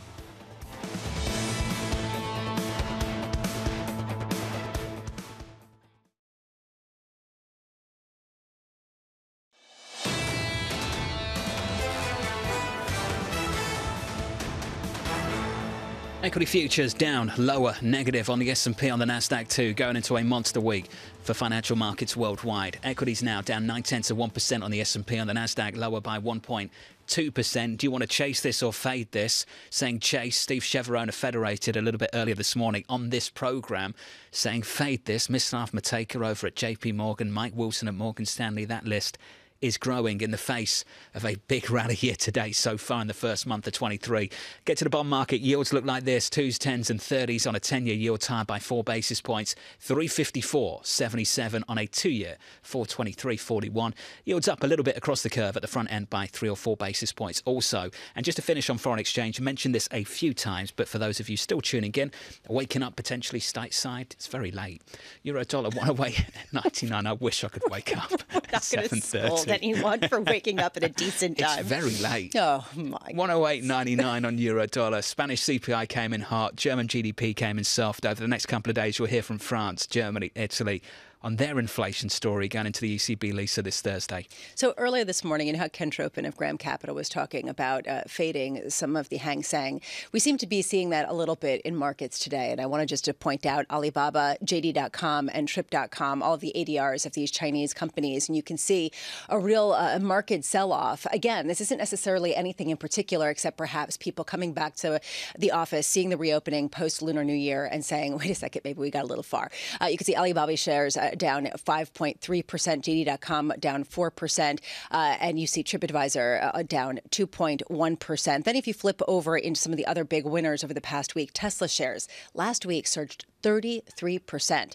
A little bit off that froth. We're seeing it down at one point, about a 1% decline on the Tesla shares, but now down just 0.6%. Amazon.com, ahead of the Thursday report, also lower. So again, perhaps people pushing back against some of the enthusiasm. The rally today down 1.2%. And Micron, I'm watching the chip makers quite closely, considering that they've given some pretty negative projections. Those shares dropping a further 1.2%. After the bell today, we get NXP Semiconductors reporting earnings. What is going on there? Is this just an ongoing distortion with inventories built up, or is this something more material with perhaps a misplacement of which chips have been produced and for when, right? I mean, this to me is a real big question in markets. To your point, Lisa, you said this a few times earlier this morning.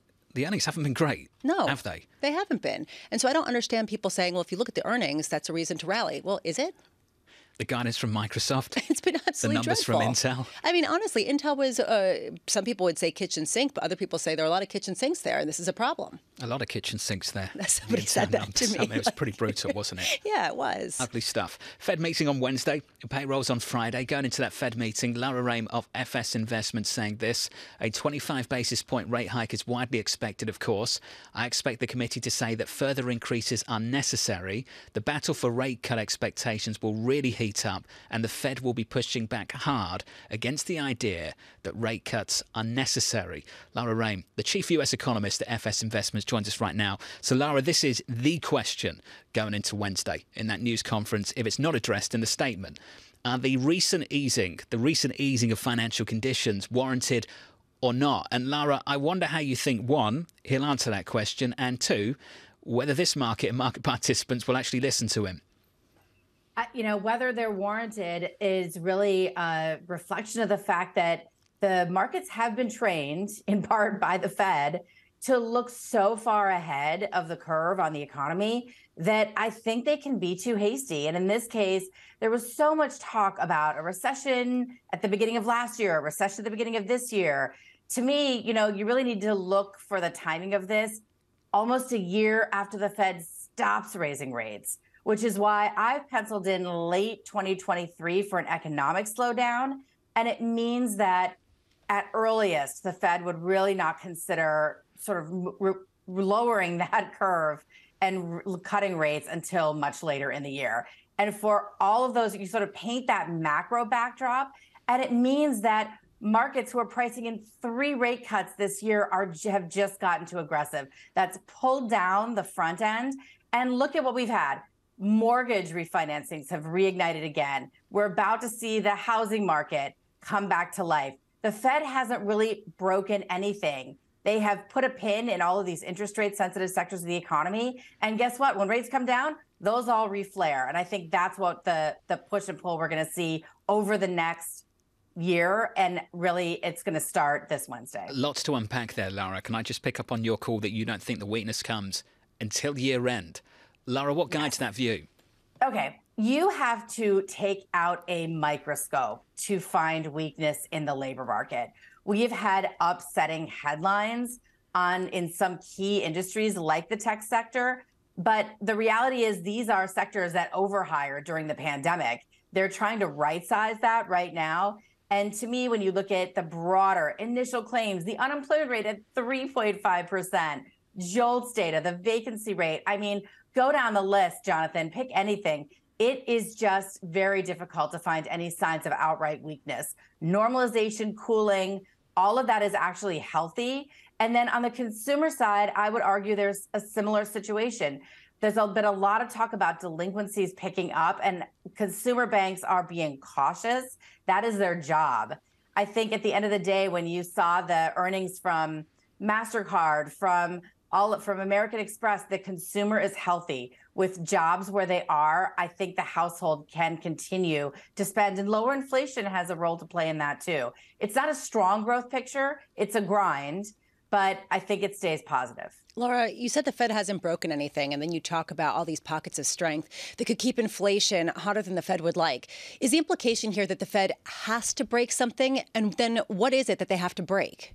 Well, that's what a recession is at the end of the day. It means that they have taken something and pushed it too far. Our economy doesn't like to contract, so it needs something to be not working right to really fall into contraction.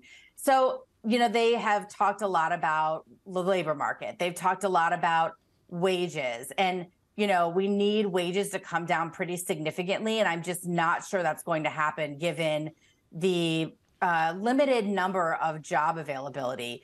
At the end, I think when they think about targeting something to really slow the economy at a broader level, it often is the labor market. But I think right now they're content with some broader slowing. They just see the need to continue to raise rates. I don't think that's going to change. It's time for them to slow down, no doubt about it. I think they're doing the right thing over the next several meetings.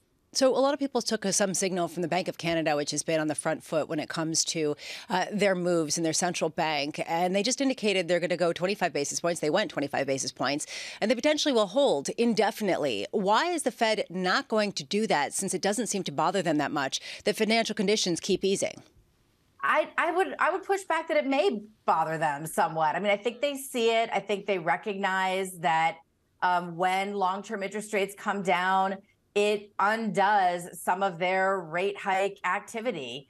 And while I think that they're going to continue to monitor this, I think they recognize that they can't only focus on it because it's not their main mandate. Their mandate is inflation. And until we see it not just hit 2%, but hit inflation persistently at 2%, they have wiggle room to manage expectations, and financial conditions are going to be a big part of that. I think they are going to keep watching financial conditions very closely, especially over the next 6 months. We're catching up with Jim Bianco of Bianco Research a little bit later this morning. And in his recent note, he said, I think the narrative and attention should now turn to how far down we're going to go, not whether inflation has peaked. Laura, can you speak to that? Are we coming down to 4, or are we going to find it difficult to get down to 2? Yeah, the inflation numbers are going to look so choppy. This is just because year-on-year base effects are going to make the headline number just really come down very fast. I think, we've now sort of contorted ourselves in the monthly CPI numbers of looking at, services, wages that are excluding shelter. I mean, we've gotten, I think, too micro on the CPI data. We need to step back and we need to include wages in that conversation. We need to include sort of numbers that are in the medium term versus just the near term. Inflation expectations are part of that too, and those have been stickier. So to me, it's really a more holistic inflation picture. And I think the Fed is going to be very focused on more than just one piece of CPI. And the labor dynamics are very critical to that. That's what their medium-term models key off of. Laura, what are you watching most closely this week in terms of the economic data, the Fed meeting, as well as earnings? I mean, nothing beats the payroll reports, Lisa. You have to pay a ton of attention to those. So to me, we're really going to end with a bang on that. I think the employment cost index numbers are going to be really important this week as well. It's fascinating that just a few months ago, there was no space for nuance. Then all of a sudden, the CPI discussion just became really nuanced. Did you notice that with Chairman Powell? I do wonder how much this is just going back to this feeling that people want to rally. And Chair Powell, I mean, to your point, you think that there's been a big pivot. You think that he has changed his tone completely. I wouldn't say a big pivot. Over the past couple of weeks. I'd say, Lisa, something subtle happened where he went from saying the risk of doing too little outweighed the risk of doing too much. And it seemed that in a couple of months towards the end of the year, that view became a little bit more balanced. I don't think we've had that full pivot yet. I think where there is a massive spread at the moment, and you appreciate this, and Lara does too, is between where the Fed is saying what it will do this year, which is a second phase of their effort to tame inflation, is just to keep rates unchanged. Against the backdrop of disinflation, that means you stay tighter than this market thinks, and this market's looking at rate cuts. And if we reconcile that spread with the market coming up to the Fed, That's going to come with some rate volatility. And if we get that rate vol climbing again, then we've got a problem for risk assets too. You know what no one's ever talking about anymore? What's that? The balance sheet roll-off. I know, QT. Why is nobody talking about that? It's actually happening. I mean, not that fast, but, we've seen $500 billion taken down from the balance sheet, and it's going to keep going and keep grinding and keep accelerating on that front. So even if Fed keeps rates at 4.5% to 5%, it's going to be an ongoing tightening. Why is nobody talking about that? Because it's like watching paint dry.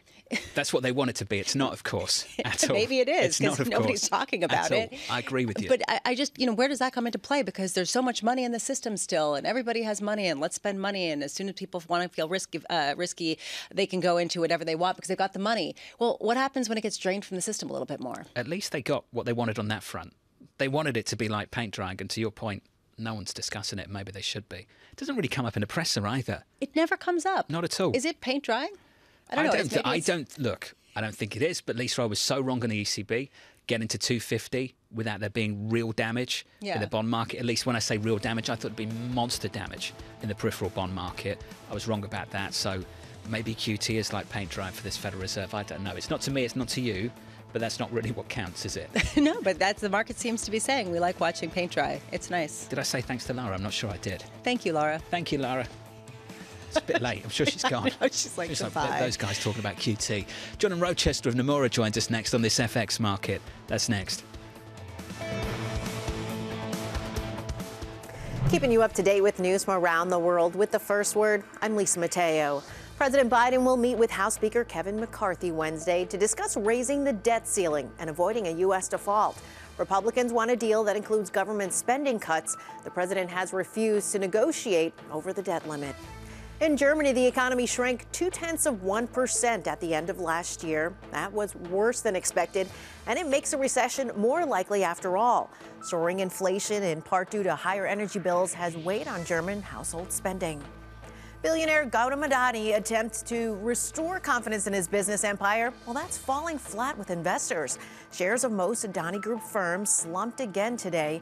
The sell-off has now erased about $68 billion in market value. Over the weekend, Adani issued a 413-page rebuttal to allegations of fraud by short seller Hindenburg Research. Toyota is the world's largest automaker for the third year in a row. The Japanese company's sales were mostly flat at 10.5 million units for the year. Meanwhile, Volkswagen sales, they fell 7% to 8.3 million units, its lowest level of deliveries in 11 years. And Bloomberg's learned that the Chinese search giant Baidu will roll out an artificial intelligence chatbot similar to OpenAI's ChatGPT. The tool will allow users to get conversation-style search results. It's set to debut in March. Global news 24 hours a day on air and on Bloomberg Quick Take, powered by more than 2,700 journalists and analysts in more than 120 countries. I'm Lisa Mateo. This is Bloomberg.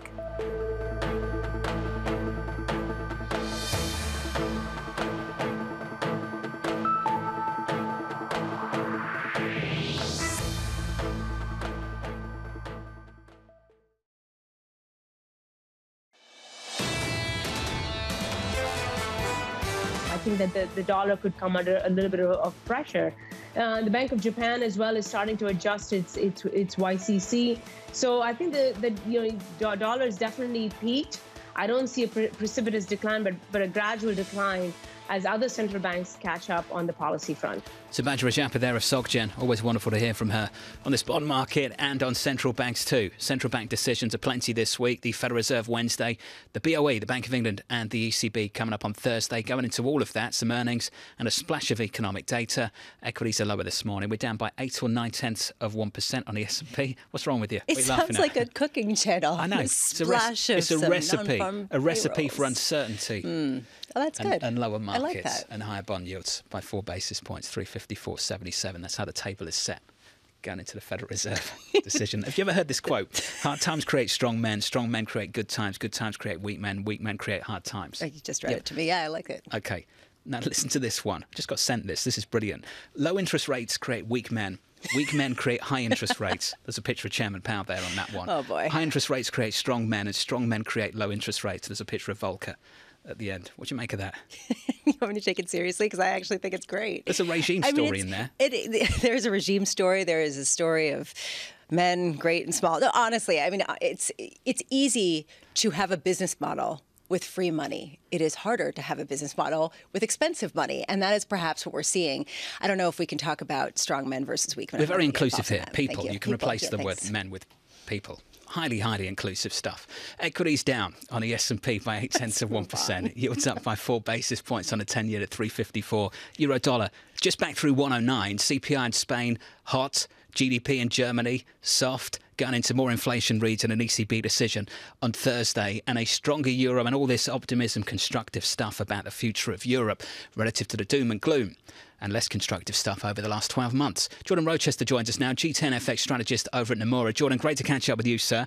So it is conference season, which means you leave London, you go around Europe and you try and pitch your ideas. And Jordan, I just wonder how many people are on board with this constructive Europe, long euro story from the people you speak to? Well, we've been around the world recently, and I've had probably one client that's pushed back a lot on the euro view, mostly from a positioning angle as well. So when it comes to positioning data, and also just the proxies, CTA positions, momentum, all of those sort of ways we can judge how overexposed investors are to this long euro, short dollar trade. That is the problem. Everybody seems to agree. So now we're entering into a world of how can things go wrong? And the GDP numbers from Sweden stand out this morning, coming in weak, as well as Germany. Maybe the optimism in the surveys that we've seen in the past month are just a flash in the pan. I don't think it is a flash in the pan. I think there are key reasons why euro can go higher. But it is now the case that it is a consensus view. So my job now is to keep an eye out for how things can go wrong. How much is the divergence in central bank momentum or direction really the only driver here between what we're seeing with euro going higher and dollar going weaker? Well, I think the FX component to rates, that correlation, it's the bread and butter of foreign exchange. If you had an ECB view that was strong, and if you had a Fed view that was strong, you could express it in both rates and FX, and they were highly correlated to each other. It's not the case anymore. Rates do their own thing. FX does another.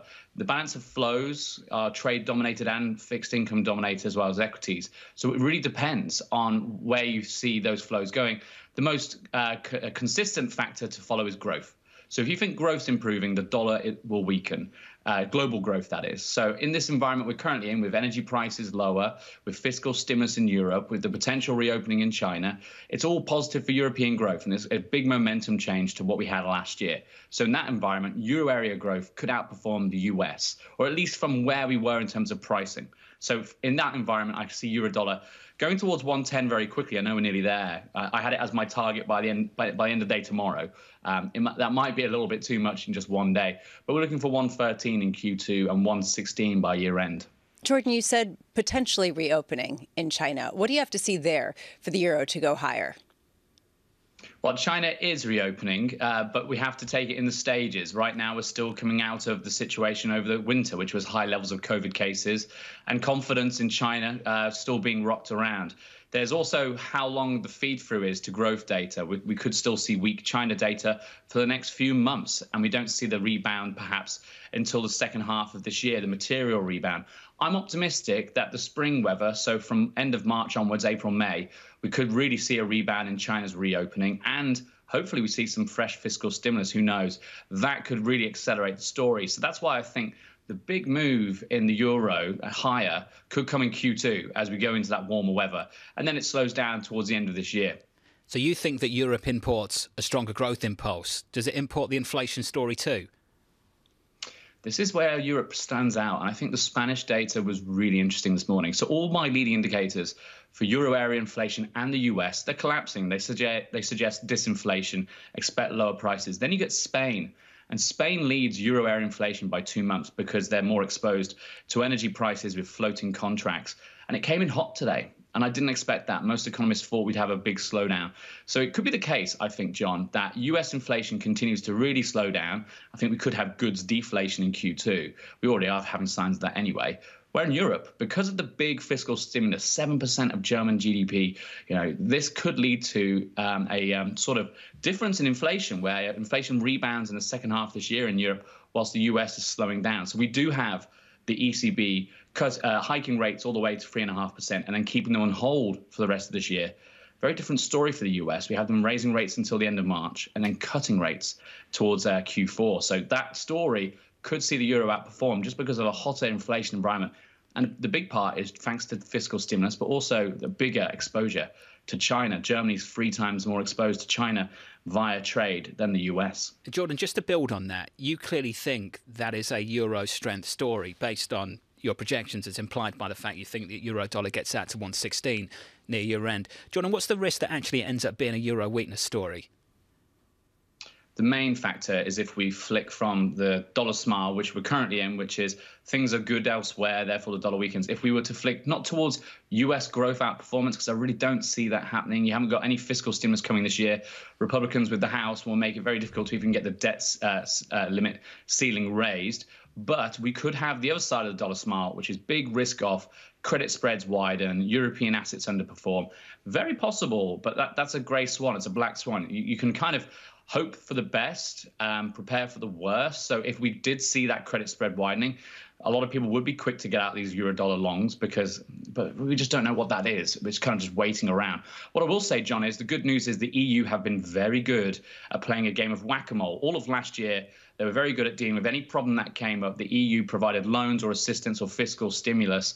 This time round, because we're still with Russia and Ukraine at war, I think the EU will be quick to help out with any credit stress like this, unlike the US, where Joe Biden's hands might be more tied by Congress. Jordan, just quickly, wouldn't the greatest word to use Europe right now just be stagflation?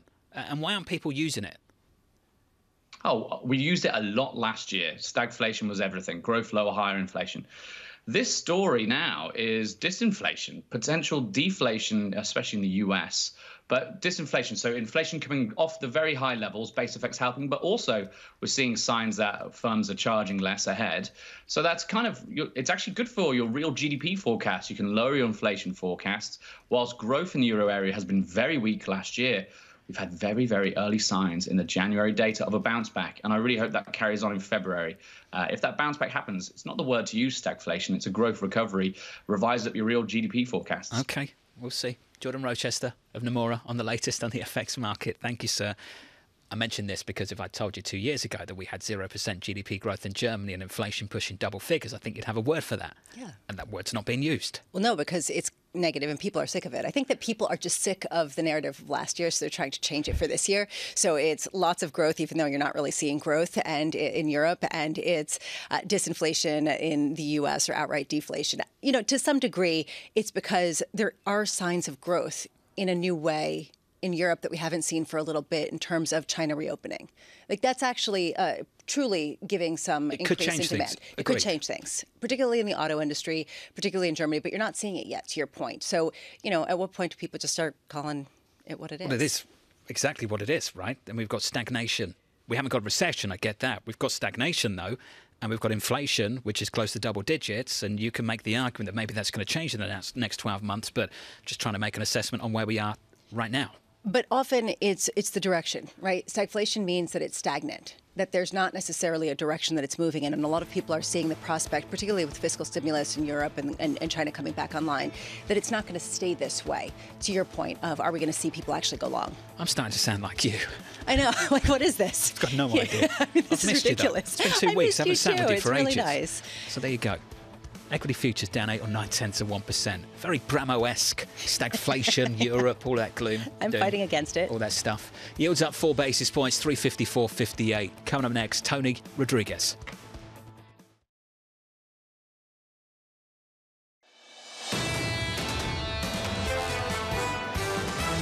The recession that people feared 6 months ago is not happening. There's a decent amount of momentum going into the fourth quarter. If you look at equities, we're sort of middle of the road. The key thing, I think, for corporate profitability, the outlook for earnings, is really nominal money. The thing I think would be destabilizing, volatility inducing, would be if it looks like inflation is going to get stuck.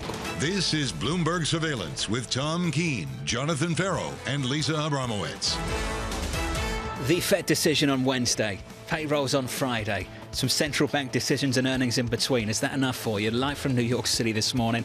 Good morning for our audience worldwide. This is Bloomberg Surveillance on TV and radio. Alongside Lisa Abramowicz, I'm Jonathan Ferro. Equity futures right now down 0.9% on the S&P. Really bucking the trend of the year so far. What a month of gains we've seen, Bramo, taking place. Led by the sector that was evidently dead and never going to reassert its leadership over the index, which was big tech, which has reasserted its leadership. And a lot of people are going all in. How long can that last, considering all of the negatives that people had, all those arguments that seem to not be applicable anymore? Over to you, Chairman Powell. Chairman Powell, we all have one question. The easing of financial conditions, warranted or unwarranted? How do you plead? Do they care, right? I mean, because basically you're seeing the market move in an opposite direction to what they ostensibly would want, unless there's enough weakness to give them confident that they're still moving in this sort of immaculate disinflation. And I still call it an immaculate disinflation because this whole question of a soft landing is unheard of in a tightening cycle. Sure. So is this time different? You've been on top of this story, and I want to build on it too. It's not just about how he answers that question. It's how market participants choose to respond to that response to that question. Because over the last couple of months or so, I have to say, the chairman's spoken.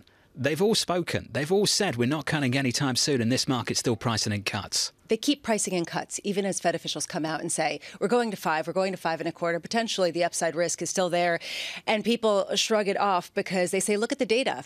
It's in our favor. And so at a certain point, you have to see the data. But which data? That's my issue. Because if you start to see jobs that come in much stronger than people expect on Friday, is that going to be the key data point for this week? Perhaps that's an important question, too. With that in mind, what's more important, the Fed decision on Wednesday or the data that we get through the rest of this week and into Friday? I would guess the data, and specifically, I mean, I'm just going to piggyback on what Lara Raim was talking about, this question of the cost index, the employment cost index, and how much the price of employees is going up. People are demanding higher wages. Is that going to give the Fed some pause, especially with JOLTS coming out on Wednesday? The bias is pretty clear, isn't it? That most people just assume inflation is going to come down. And really the question is, how does the Fed respond to that? The market says cuts. The Fed says, no, we're going to hold and we're going to see this through. The big risk going through the rest of this year is what happens if inflation is far, far stickier than people expect. Andrew Balls of PIMCO joined us last week, and he talked about that. He didn't say it was his base case, but it's certainly a risk. And we're hearing that from Andrew Hollenhorst of Citi. Citi really believes that there is a hawkish surprise in store here from this Federal Reserve. Perhaps not at this meeting, maybe in March. And ultimately it comes down to this view, and here's the quote: we expect upcoming stronger core inflation to challenge this most recent version of the transitory inflation narrative. I think the quote of the last couple of months on this programme was Sarah House of Wells Fargo, when she came on and talked about the final mile. And she said, the final mile, when you get down to 4, then give me the then what? How difficult will it be to get from 4 back down to 2? I'll give you an anecdote. The housing market, the first rate-sensitive sector that everyone was looking at as a possible area of collapse or at least a significant downturn. We've seen it start to rebound. We've started to see it actually stabilize in terms of home sales not posting that big of a decline, considering that home prices have actually climbed slightly. The fact that you're starting to see people refinance their mortgage rates as they come down. I mean, honestly, there's so many points that really suggest you can't kill this beast that quickly. Lots of people writing in this morning, including Barry Knapp of Ironsides. On the Bloomberg, he says, payrolls over the presser. The payrolls report more important than the presser. I'll ask that question through this week for you, going into payrolls and the presser later this week. Payrolls on Friday, the press conference, and Fed Chair Jay Powell and his delivery on Wednesday. Equities right now down 0.9% on the S&P, the S&P 500 and the Nasdaq a whole lot lighter, lower, negative, down to kick off the trading week. In the bond market, yields a bit higher by 4 or 5 basis points on a 10-year, 354.95. In Europe, it's all about the ECB on Thursday and the data between now and then. Inflation in Spain came in hot, GDP in Germany came in soft, and you'll get its CPI reads from France, Germany and Italy over the next couple of days, Lisa. So somebody wrote in regarding Europe and our discussion on stagflation. If this stagflation isn't stagnant, is it transitory? I think that everyone's getting a little exhausted. Everyone's a little exhausted from all of these catchphrases. No, I think I need a few hours sleep to get my head around that. Tony Rodriguez joins us now, the head of fixed income strategy at Nuveen. Tony, can we start with that question? What's more important to you this week? Is it the news conference with Chairman Powell on Wednesday or the payrolls report on Friday? Well, good morning, Jonathan. Good to be with you. And for us, clearly, the answer is the data in the employment report. We think that the press conference, we certainly expect Fed Powell to be relatively hawkish in terms of his pressure. The idea for him is that there's no upside really to turning dovish at this point. Financial conditions are easing. The market's moving in that direction. He wants to push back on that a little bit. So I don't expect that to be a very eventful Fed meeting or press conference. But when we look at the data, there I think is quite a substantial amount of possibility for a surprise to the market in either direction. We think that the consensus is going to be, in the ballpark accurate. So we think some of the trends that we're seeing right now, both with respect to the data and on the economy and the data on inflation, are likely to continue here over the next couple of months. So how do you push back against people who are starting to say that it's a little too neat for the 10-year yield to continue to decline through this year and for people to get confidence that the Fed both has control over inflation but also won't crush this economy? Yeah, you bring up a very good point, Lisa. I mean, right now we think that the rate story is probably about right. We think rates will be range bound here until later in the second half of the year. And then we'll begin to price in some of the economic weakness and slowdown that we're expecting. So we're forecasting the 10-year maybe ends the year at 3.25, not far from here, but the direction continues to be lower. Where we think there's a little bit of a disconnect is that we think there'll be some economic slowing. We think that'll cause the Fed to certainly pause. But our view is that 23 is the year of the pause and not the pivot. So we wouldn't be expecting any cuts until 24. And when you put those two things together, it means that the returns you've seen so far in January and since October, you don't want to be annualizing those. We think that there will be some reversal here and some give back in terms of the very strong start that we've had to the year as risk assets kind of reprice to a little bit less rosy scenario. Rehearsal. Does this mean that you're selling investment grade and high yield bonds? No, we're not selling here. We're definitely focusing on the higher quality segment of the high yield bond market, the emerging markets of leveraged loans. So we don't want to dip down into lower quality because we do think there's still some risk here as we move through the next couple of months. And we want to have some powder dry. So we would be expecting to increase our risk exposure over the next, call it 1 to 4 months, because we do think we'll see some repricing, a little bit of weakness, a little bit of spread widening. So those better entry points, you want to have some powder dry to take advantage of them. And Tony, what do you make of the spread tightening we've seen in high yield? With the data where it is, the PMI's sub 50, the default rate arguably this year, coming from a very low base, granted, but moving in the wrong direction. Expectations that unemployment is going to be higher, not lower. What do you make of the spread tightening we've seen in the face of all of that? Yeah, so Jonathan, if we go back to where we were, say, in October, we think the direction of tighter than where we were at that point makes sense. The data has certainly been more resilient. When you think about the macroeconomic data, the inflation data has certainly been better. When you think about the expectations for Europe, those have been substantially better because we were hoping for a warm winter, but we hadn't had it yet. And of course, the China reopening, the regulatory crackdown easing, that's all been better news. So I think the direction is correct, but I think it's just gone a little bit too far. So right now we're talking about a high yield market is pricing in an implied default rate of around 2.7, 2.8%. We think it's moving above 3%, but it's not going to be to a level that becomes really disruptive for the financial markets. So again, our view is that there needs to be a little bit of a backup here and repricing because it's gone maybe a little bit too far. But the broad direction is pricing in some of the better news on both inflation and growth that we're expecting to be really continue over the first half of the year. So, Lisa, you take the wides from, say, the end of September, not the ultimate wides of last year, but wide enough through 550. I think we're about 150 basis points south of where we were at the end of Q3, the start of Q4. Yeah, if you take a look at it, since June of last year, the spreads was about 6 percentage points over benchmark rates for high yield bonds. Now it's 4. Just to give you a sense of the direction of travel. Can we get an economic cycle without the default cycle? That's really what I'm asking. Without unemployment going up. With inflation coming off. What exactly is going wrong? It's just, distortions that have been righted. I mean, that's what a lot of people seem to be stealthily believing, underpinning a lot of these trades. Just ultimate surgery. We just take out the distortions and there's no collateral damage. Well, I mean, is that what we're pricing in? The immaculate disinflation, your favourite phrase. Well, I think that seems to be... I mean, I'd ask Tony this, right? Is that basically what's being... You've got enough time to ask Tony. Is that what we're pricing in here? The immaculate disinflation with just surgical removal, to quote John, of the distortions? Well, like I said before, I do think that we've gotten a little bit ahead of ourselves here in terms of market pricing. If you had talked to us back in November, I think I would have said that the possibility of a soft landing was maybe 30%, 70% was a kind of mild recession. But as we sit here today, because things have moved in the right direction, I'd say that's a bit more balanced, more of a 50-50, that the Fed is possibly able to achieve it. So markets are certainly should be pricing in better levels today than we were back in October.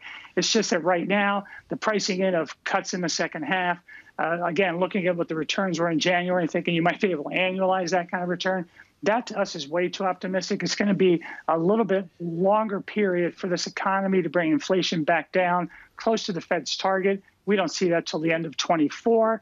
So we do think that, what you saw in the GDP about final sales to domestic purchase around a 1% type of growth level, that to us makes a lot of sense, that we're going to be sitting here in a 0 to 1% growth environment in 23. So that is not one where you should be pricing in, high yield at a 2.5 to 3% default rate. You need to price in closer to 3.5 to 4%, but you don't need to price in a great financial crisis level of defaults. Hey, Tony, this was great. It's good to catch up. Tony Rodriguez there of Nuveen, looking ahead to the week ahead and ultimately suggesting that for him at least, what is most important to him is the data at the end of the week and maybe not what Fed Chair Jay Powell has got to say on Wednesday. Coming up on the earnings, Tom Forte, the senior research analyst at D.A. Davidson. We've got Apple, Meta, Google, Amazon all coming up this week. This is Bloomberg.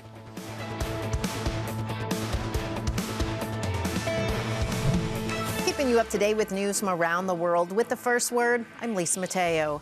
In Iran, authorities say that a drone attack caused a heavy explosion at a defense ministry ammunition depot. The attack happened in the city of Isfahan. According to the Wall Street Journal, Israel carried out that strike. The journal says the aim was to look for new ways to contain Tehran's nuclear and military ambitions. In the UK, Prime Minister Rishi Sunak says he cannot raise taxes to fund pay hikes for workers in the state-run National Health Services. Sunak told an audience of healthcare workers that, quote, nothing would give me more pleasure than to wave a magic wand and have you paid lots more.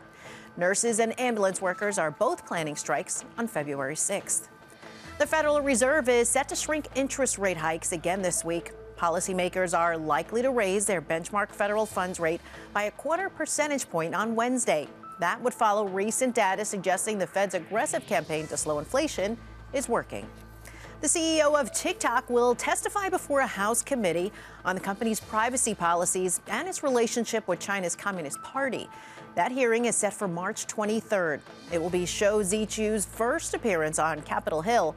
FBI Director Christopher Wray has said China's government could use TikTok to control millions of users' data or software. And Boeing predicts China will jumpstart global air travel this year. The jetmaker says the reopening of China's borders will boost travel almost to all pre-COVID levels. Now, a Boeing executive reiterated the company's forecast that airlines will need another 41,000 planes over the next 20 years, with China as a key buyer. Global news 24 hours a day on air and on Bloomberg Quick Take, powered by more than 2,700 journalists and analysts. I'm Lisa Mateo. This is Bloomberg.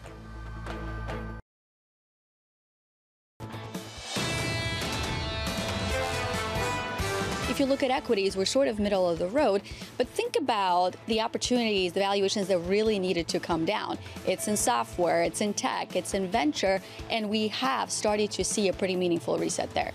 Was Anastasia Amoroso of iCapital, Chief Investment Strategist, live from New York, looking ahead to the Fed decision on Wednesday, payrolls on Friday, and some earnings and some economic data in between. Equity futures down this morning, this Monday, to kick off the trading week. We're down by 0.8% on the S&P. The Nasdaq even lower, yields a bit higher by 5 basis points, 355.51, and euro dollar 109.03, positive 0.33%. Spanish CPI to kick off the week coming in hot. The ECB set to hike 50 basis points on Thursday, after most people expect the Federal Reserve will go just 25 basis points on Wednesday. Joining us now to talk about the earnings, Tom Forte, the senior research analyst at D.A. Davidson. Now, Tom, I have some sympathy for you, sir, because the earnings calendar for big tech, the big names in the space of, 48 hours. Now, Tom, I won't ask you to pick your favourite baby, but if you had to pick one earnings report right now that I could give to you, Tom, what would it be? So if I had to see an earnings report right now, the one that I want to see is Amazon. So I'm curious, the term I think that you're going to see this quarter is beat and layoff. So to what extent are these big technology companies laying off employees but still outperforming against expectations? So I think that these layoffs put these companies in a position where it's more difficult for them to show better than expected sales and profits. Because if they had better than expected sales and profits, why are they cutting headcount so significantly? It's a really important question, Tom. So let's ask the question as to why Apple isn't cutting headcount. So Apple will cut headcount. They'll do it in one of two ways. If you look back to Amazon, between the first quarter and second quarter of last year, they cut about 100,000 heads, mostly at the fulfillment center level, when they acknowledged that they were overbuilt for the current level of demand. So Apple could cut by attrition, much like Amazon did. They've been one of the companies who's been in the news for wanting their employees to return to the headquarters, to return to office for a greater period of time. They could assist on that and then have some attrition there. They could also lay off their employees at the retail level. So I do believe that Apple, while they haven't done so yet, like everyone else, they will adjust their headcount for the current level of demand. So far this year, Tom, any kinds of announcements of layoffs has been met usually with a rally in the shares of the company, with this feeling of cost cutting that would allow growth to continue to accelerate. At what point is that not true anymore for the tech complex? So the question is, are they cutting fat or are they cutting muscle? And I think to some degree, a lot of the cuts have been fat. These companies were bloated in terms of headcount, especially bloated given the low level of demand for e-commerce today and for digital advertising. So the question is, at some point, are they cutting muscle and not fat? That remains to be seen. But I think that the reason you're seeing the stocks react favorably to the headcount moves is on the expectation that on a near-term basis, it'll result in higher margins on lower expenses. There are a couple different strains of ideas for the economy within these tech earnings. There's a business side, particularly with cloud computing and the spending that you've seen, or not, with a disappointing outlook from Microsoft, which potentially we might see repeated by Amazon's AWS. And then there's the consumer side, the consumer still buying and the Apple continuing to be strong on that level. Which prong do you think has the greatest weakness? Are we seeing some of the bigger softening? Yeah, the greater concern, and this pertains to Amazon, from their third quarter results wasn't that their mature e-commerce business was slow growing. It's that their faster, higher margin units, cloud computing and advertising, were starting to feel the negative impacts of an increasingly challenged macroeconomic environment. So to the extent we see more signs of that when Amazon reports, I think that's the greater concern, given that it's higher revenue, higher margin for Amazon. Let's build on that, Tom. Barron's wrote about this weekend. I think it's the question to ask for these tech names right now. Are we seeing some of these names face just a little bit of a cyclical test? Or are we seeing some of the structural story that's dominated these names and delivered monster gains over the last 5 years or so? Are we seeing that structural shift, a change in the underlying trend, Tom, that could be with us for years to come, regardless of the cycle? I'll go with the structural shift. I think that gone are the days where you can get up and expect Amazon, Apple, Alphabet, Meta platforms to outperform against NASDAQ automatically. I think you need to see some company-specific initiatives, or in the case of Alphabet and Meta, a rebound in digital advertising on a strengthening economy for those shares to outperform the NASDAQ even over short periods of time. So I would say it's more structural. I think it's a change in dynamics, and I think it's something that's going to continue to play out over the next 12 months. Tom, how does that influence your thoughts on how we should be thinking about valuing these companies with that in mind? Well, the challenge for Amazon long-term is, in order to maintain its premium multiple, they essentially have to outgrow the contraction in their multiple from an earnings standpoint, which is why you're seeing such a significant shift in focus to services, to higher margin efforts for Amazon. But the question for all these companies in big tech is, can they outpace the contraction in their multiple, perhaps by having their profits grow at a higher than expected rate?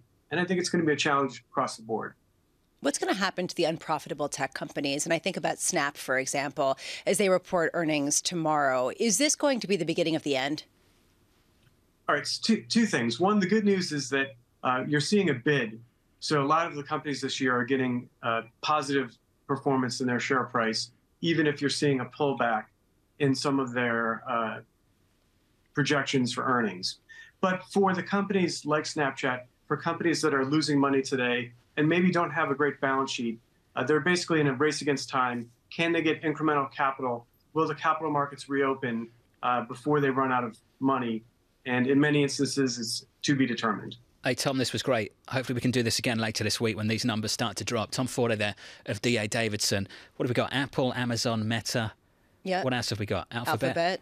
And we've got Snap tomorrow. It's ridiculous a nightmare. lineup. I mean, honestly, can you imagine having to analyze all of these companies as they come out? We asked Tom beforehand, is this exciting or a nightmare? And he just said without pause, nightmare. I heard that from the analyst on the banks who will report it before the long weekend. I can tell you Apple, for those interested, February 2nd, a little bit later this week. Big week coming up. Thursday. Have I said that enough this morning?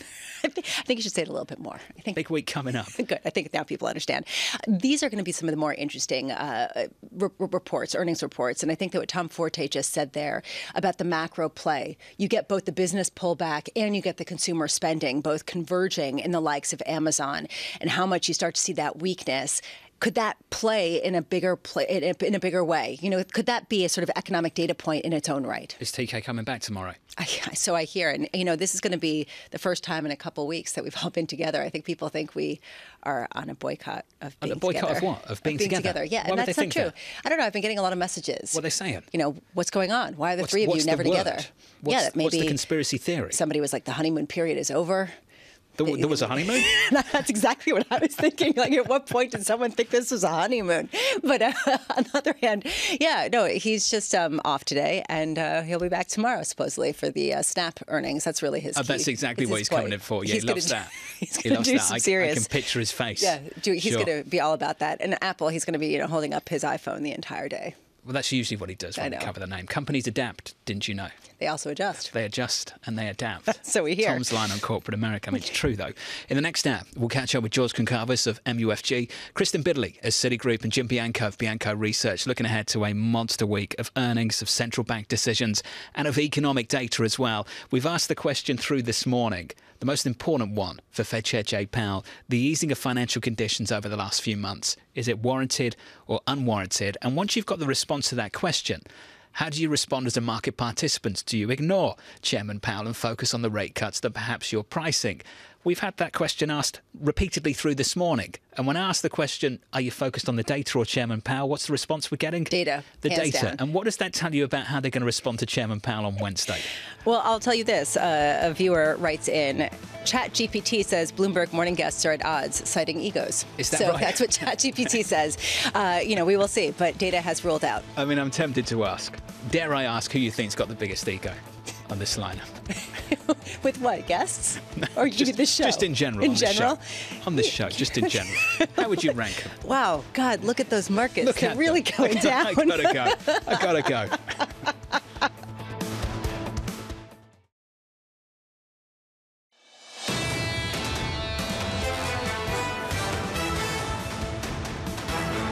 Welcome back. This is Bloomberg Surveillance on TV and radio. It has been an amazing year for equities, particularly big tech.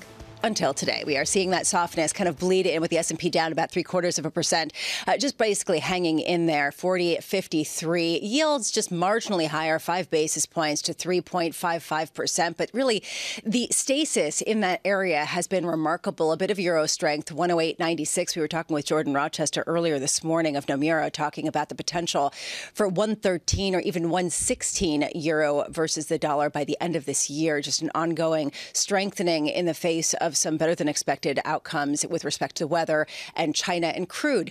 A little softer, but I have been watching crude and wondering at what point we've priced in the reopening of China. We've been talking about that throughout the morning. A massive week, as we've been saying, throughout the morning in terms of tech earnings, in terms of the FOMC meeting and the decision on Wednesday, in terms of the payrolls report. And there's been a big question of what people might not be seeing. Are people going to keep pushing back against the Fed and say that the data is showing disinflation, whether you want to call it immaculate or otherwise? Michael Gapin joining us now, head of U.S. economics at Bank of America Securities, doing his best Sean Ferro impression, sitting in his chair. I am curious, Michael, whether you think that you're going to end up with a big pushback this week from Fed Chair Jay Powell, regardless of what he says, with people going about their business and continuing with the disinflation kind of trade. Big pushback? Probably no, right? I mean, the big pushback is what's more important, what you do today or what you say you're going to do tomorrow? And if they're slowing down to a pace of 25, it's hard to, I think, push back too strongly. So, I mean, I think that they will reinforce their message and repeat their message, but I think it's hard to be hawkish and strong when you just slow down again. So the policy action suggests they're more comfortable with the outlook, they're more comfortable with where they are. Pushing back, and at that point by saying, no, we're going to be super hawkish, it's hard to do that. So I remember a long 6 months ago when people were really talking about the potential pain, including Jay Powell, to markets, to the economy, if you have both rate hikes as well as a balance sheet runoff. We're talking about rate hikes and how perhaps we're at the penultimate peak of them, or whatever you want to call it, if you're Stephen Major over HSBC. But no one's talking about the balance sheet anymore. Should we be? I think we're going to get to that point. So if the Fed is in a higher for longer phase, right, and they're saying, okay, markets expect more rapid disinflation, they're looking for cuts, fine. It's a different view of the outlook. We think inflation is going to be stickier. And you heard Governor Waller say, hey, we should consider continuing to run the balance sheet off even as we cut rates, right? I don't think that would be consensus. Like we and others, I think, are saying if the Fed eventually cuts rates, they probably stop QT at the same time. And I think Waller kind of threw out there for the first time, maybe not. Maybe we run the balance sheet off for longer. So you get more combined tightness out of the funds rate and the balance sheet. Have we seen it yet, the tightening from that particular effort? Yes. I mean, the markets build all of that in advance, right? I think if you're a stock person versus a flow person, you think, well, how much total cumulative runoff of the balance sheet are we going to have? Therefore, how much are markets going to have to absorb in Treasury debt? This would be a way of saying, hey, maybe you didn't think the balance sheet was going to run off as much as you thought, right? So you might get you reevaluate your expectation of just how much Treasury debt the market's going to have to reabsorb. Another way of asking this is, when do we start to see the peak influence of the tightening cycle in economic data? Have we already started to see most of it or a material amount of it, or will we only see it 6 months from now? I think we're literally just getting to the point where we're seeing it. I think that historically, and the modeling would tell you it takes at least 12, if not 18, maybe even up to 24 months to see the cumulative effects of tightening come through. So conditions started to tighten in March and April of last year. We're in the first quarter again. So I think it's really still in front of us. So I think there's more to come. And I think that's why most of our growth expectations for 2023, soft landing versus hard landing, are still weaker than they were in 22. When it comes to the labor market, we get the labor market report, the non-farm payrolls on Friday. What do we have to see in order to continue with this feeling that the Fed is making progress? And I put progress in quotes because nobody wants to see progress as people losing their jobs, but really making some inroads in terms of softening the economy enough to bring inflation down. I mean, I think the target here from the Fed's perspective is monthly job gains 70 to 100,000 or less. So what I think you would need to see Friday is we're on a path to that, and to get there in the next, say, 3 to 6 months. We're likely to get some payback from the California strike this week. We think the headline will be around 225, so similar to what we saw last month. I'm not quite convinced that we'll get that message this Friday, but that I think is the goal. We need to know that things are decelerating and softening, not rapidly rolling over. But you probably, 70, 80,000 a month is probably where the Fed is targeting. Okay, so if we don't see that, what's the risk? What's the response from the Fed? The risk is you keep leaking 25 basis point hikes as the labor market doesn't slow down. So if the data continues to moderate and inflation continues to fall, that's your hike and pause in March scenario. But the stronger the labor market stays, the more cautious they will be about inflation, and the more they're likely to stay on hold. And those cuts the market is looking for in the second half of the year don't materialize. When we talk about the employment market, it feels like it's segmented in many different ways. You have perhaps the people who work on the ground in jobs that were not fillable during the pandemic. I think about service sector. I think about, some of the fulfillment centers. And a lot of people have not been laid off, even as companies struggle, simply because they're worried about not being able to rehire them. How much is this a structural change that means a more fully employed base, even in a negative economic outlook? So I think that's right. I think most of us have that in our forecast. We certainly do. And so, like what I'll say, from a foreseeable horizon, 2 to 3 years out, maybe even 4 years out, I think this condition persist. So I think that's absolutely right. It's why we look for a tick lower in hours worked on Friday, not necessarily a material weakening in hiring, right? So you'd reduce temporary hires first. You'd slow down hours, right? So if you were labor hoarding, those are the things that you would do first, right, to manage your labor input. We think we'll see more of that on Friday. So do you think that there's a structural obstacle to getting inflation back to 2% that is underappreciated by people who are seeing the deceleration and kind of cheering that on? Yeah, the immaculate disinflation story that you mentioned would require, I think, some of this going away or labor supply picking up, right? So I do think the wage story and the services story, which is what the Fed's been focusing on, is where persistence to inflation would come from. So yes, goods prices are falling, and that's great. And we've all been expecting and hoping for that. And that's what's really bringing headline lower. But to get it all the way back down to the Fed's comfort zone, we'll see. That's less clear at this point. We're speaking with Michael Gapin of Bank of America Securities at a time when a lot of people think that this is an inflection point. We have a host of economic data. We have FOMC, ECB, and Bank of England decisions. And we also have China, the first week after the Lunar New Year, what this reopening actually looks like. From your vantage point, where will we see the reopening? Will it be more in terms of the increase in demand from Chinese consumers, or more in terms of the demand for commodities pushing up prices and causing some more inflation? I mean, certainly from my purview and what I look for in terms of how it would affect the U.S. outlook, it's the latter. Because, as we all know, energy prices transmit pretty quickly into gasoline prices and to consumer balance sheets. So if a China reopening comes forcefully and it pushes commodity prices higher, that could actually be, a material drag on the consumer. We saw that in the first half of last year. We got tailwinds in the second half of last year from that.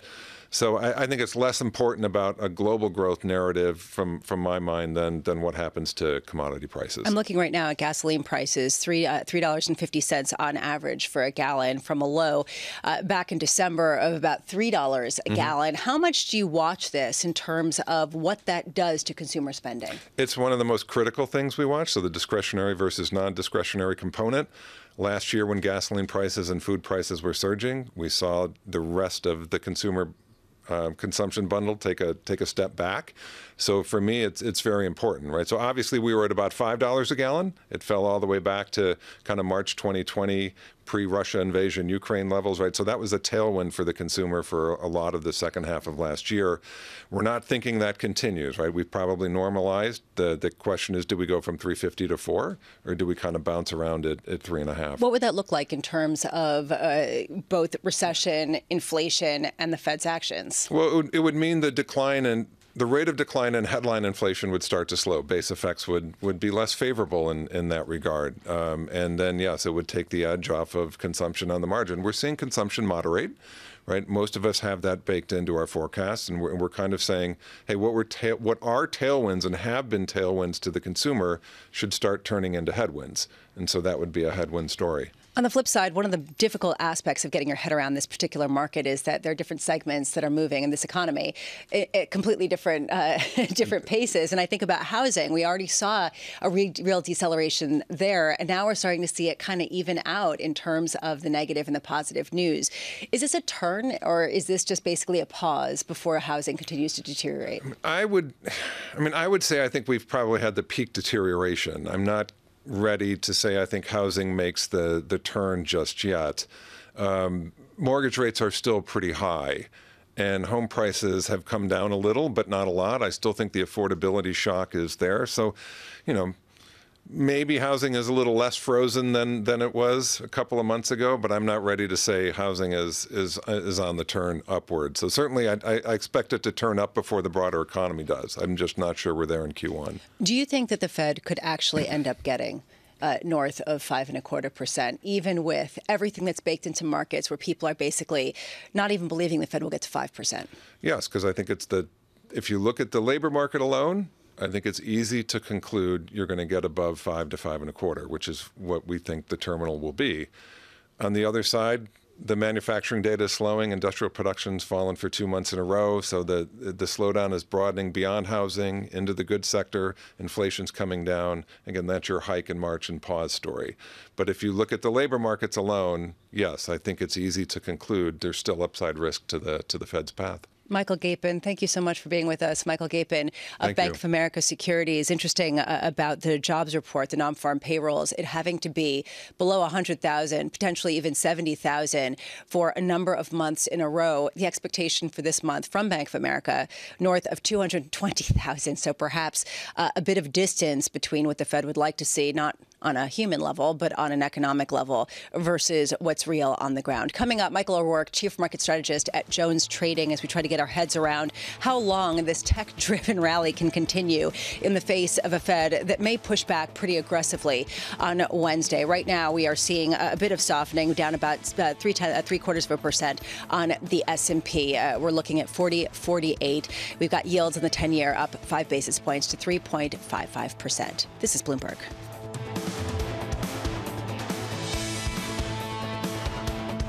Keeping you up to date with news from around the world. With the first word, I'm Lisa Mateo. President Biden will meet with House Speaker Kevin McCarthy Wednesday to discuss raising the debt ceiling and avoiding a U.S. default. Republicans want a deal that includes government spending cuts. The president has refused to negotiate over the debt limit. In Ukraine, authorities say a Russian missile hit a residential building in Kharkiv, the country's second largest city. At least one person was killed, 3 wounded. 2 weeks ago, a Russian missile hit an apartment building in the city of Dnipro, killing 45 people.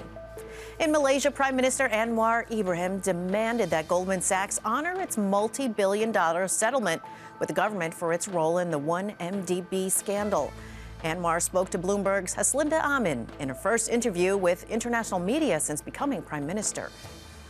I think Goldman Sachs should come out clean and deal with Malaysia. And don't think that you can, dismiss this as something small that you can just use your strength to dictate your terms.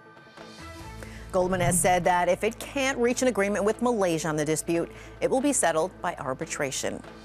Well, Ford is responding to Tesla's recent price cuts. The automaker is slashing the price of its electric Mustang Mach-E by an average of $4,500. That discount comes on a model that Ford already described as unprofitable. Analysts predict the pace of growth for electric vehicles will slow this year. Global news 24 hours a day on air and on Bloomberg Quick Take, powered by more than 2,700 journalists and analysts in more than 120 countries. I'm Lisa Mateo. This is Bloomberg.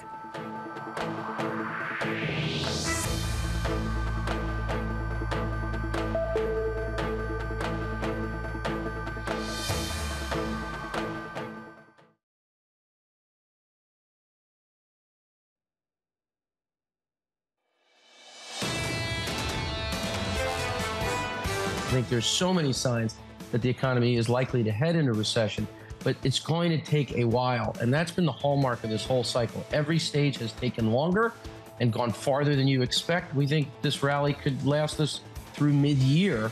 That was Steve Chivarone, head of multi-asset solutions at Federated Hermes, really reflecting what a lot of people have been saying, the new consensus perhaps that this strength can last for longer than many people had expected, that the dip and rip is now rip and dip, or maybe just a sustained rally into the end of the year before perhaps some of the ongoing tightening really takes full effect. We're seeing markets a little bit softer after an incredible rally led by the tech names, and that really has stood out to me.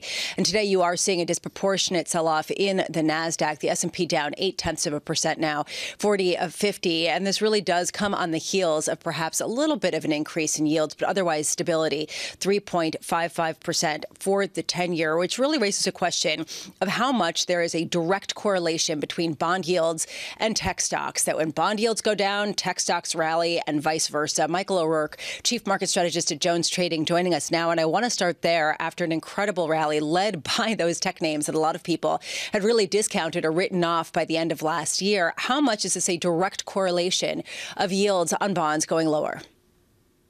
I think we're seeing a lot of model-driven trading that is setting up that trade. When bond yields drop, they buy technology shares. You get into those long-dated growth names. But like I said, I think it's more mechanical. I think it's systematic. I don't think it's something that's going to be sustainable, because obviously, when you look at earnings season, how earnings have played out, the fundamental story is not there. I think we entered 2023 with a lot of pent-up demand among stock investors, in that they were well behaved in 2022, knowing the environment was a little bit gloomy. So they wanted to put money to work, and they've done it thus far early in 2023. But you're looking at 7 mega cap names driving 50% of the S&P 500 gain year to date. And that's including Microsoft, who basically had a disappointing earnings call. So, like I said, I think it's still happening, but I don't think it's sustainable. Let's dig into the earnings side of things. You said so far we really haven't seen incredible earnings. How important are the earnings that we're going to see later this week? Meta on Wednesday, Apple, Amazon, and Alphabet all coming out on Thursday. Yeah, I'm calling it AAA Thursday. You're talking about 3 mega cap names that represent about 12 or 13% of the S&P 500. They do 1.2 trillion in revenues. So when you look at Amazon, Google or Alphabet, and Apple, it's just, that's going to be a big day. And I think that's going to set the tone for earnings season. While the markets responded well, even amidst bad news on the earnings front, I think that's going to set the tone going forward. And again, it's really hard to sit there and say anyone's going to have a great outlook, because there's still so much uncertainty as to how things are going to play out in 2023. What concerns you more, the consumer side of the tech picture or the macro picture, the idea of businesses and how much they're investing in the cloud, in other kinds of basic infrastructure? Well, I think a lot of what we saw coming out of the pandemic was, I think, very similar to the 1999-2000 technology bubble. You had a lot of investment into these high growth areas, these new areas that people didn't realize would commercialize pretty quickly. And I think that overspend and that overbuild is, obviously, we've seen a lot of that unwind in 2022.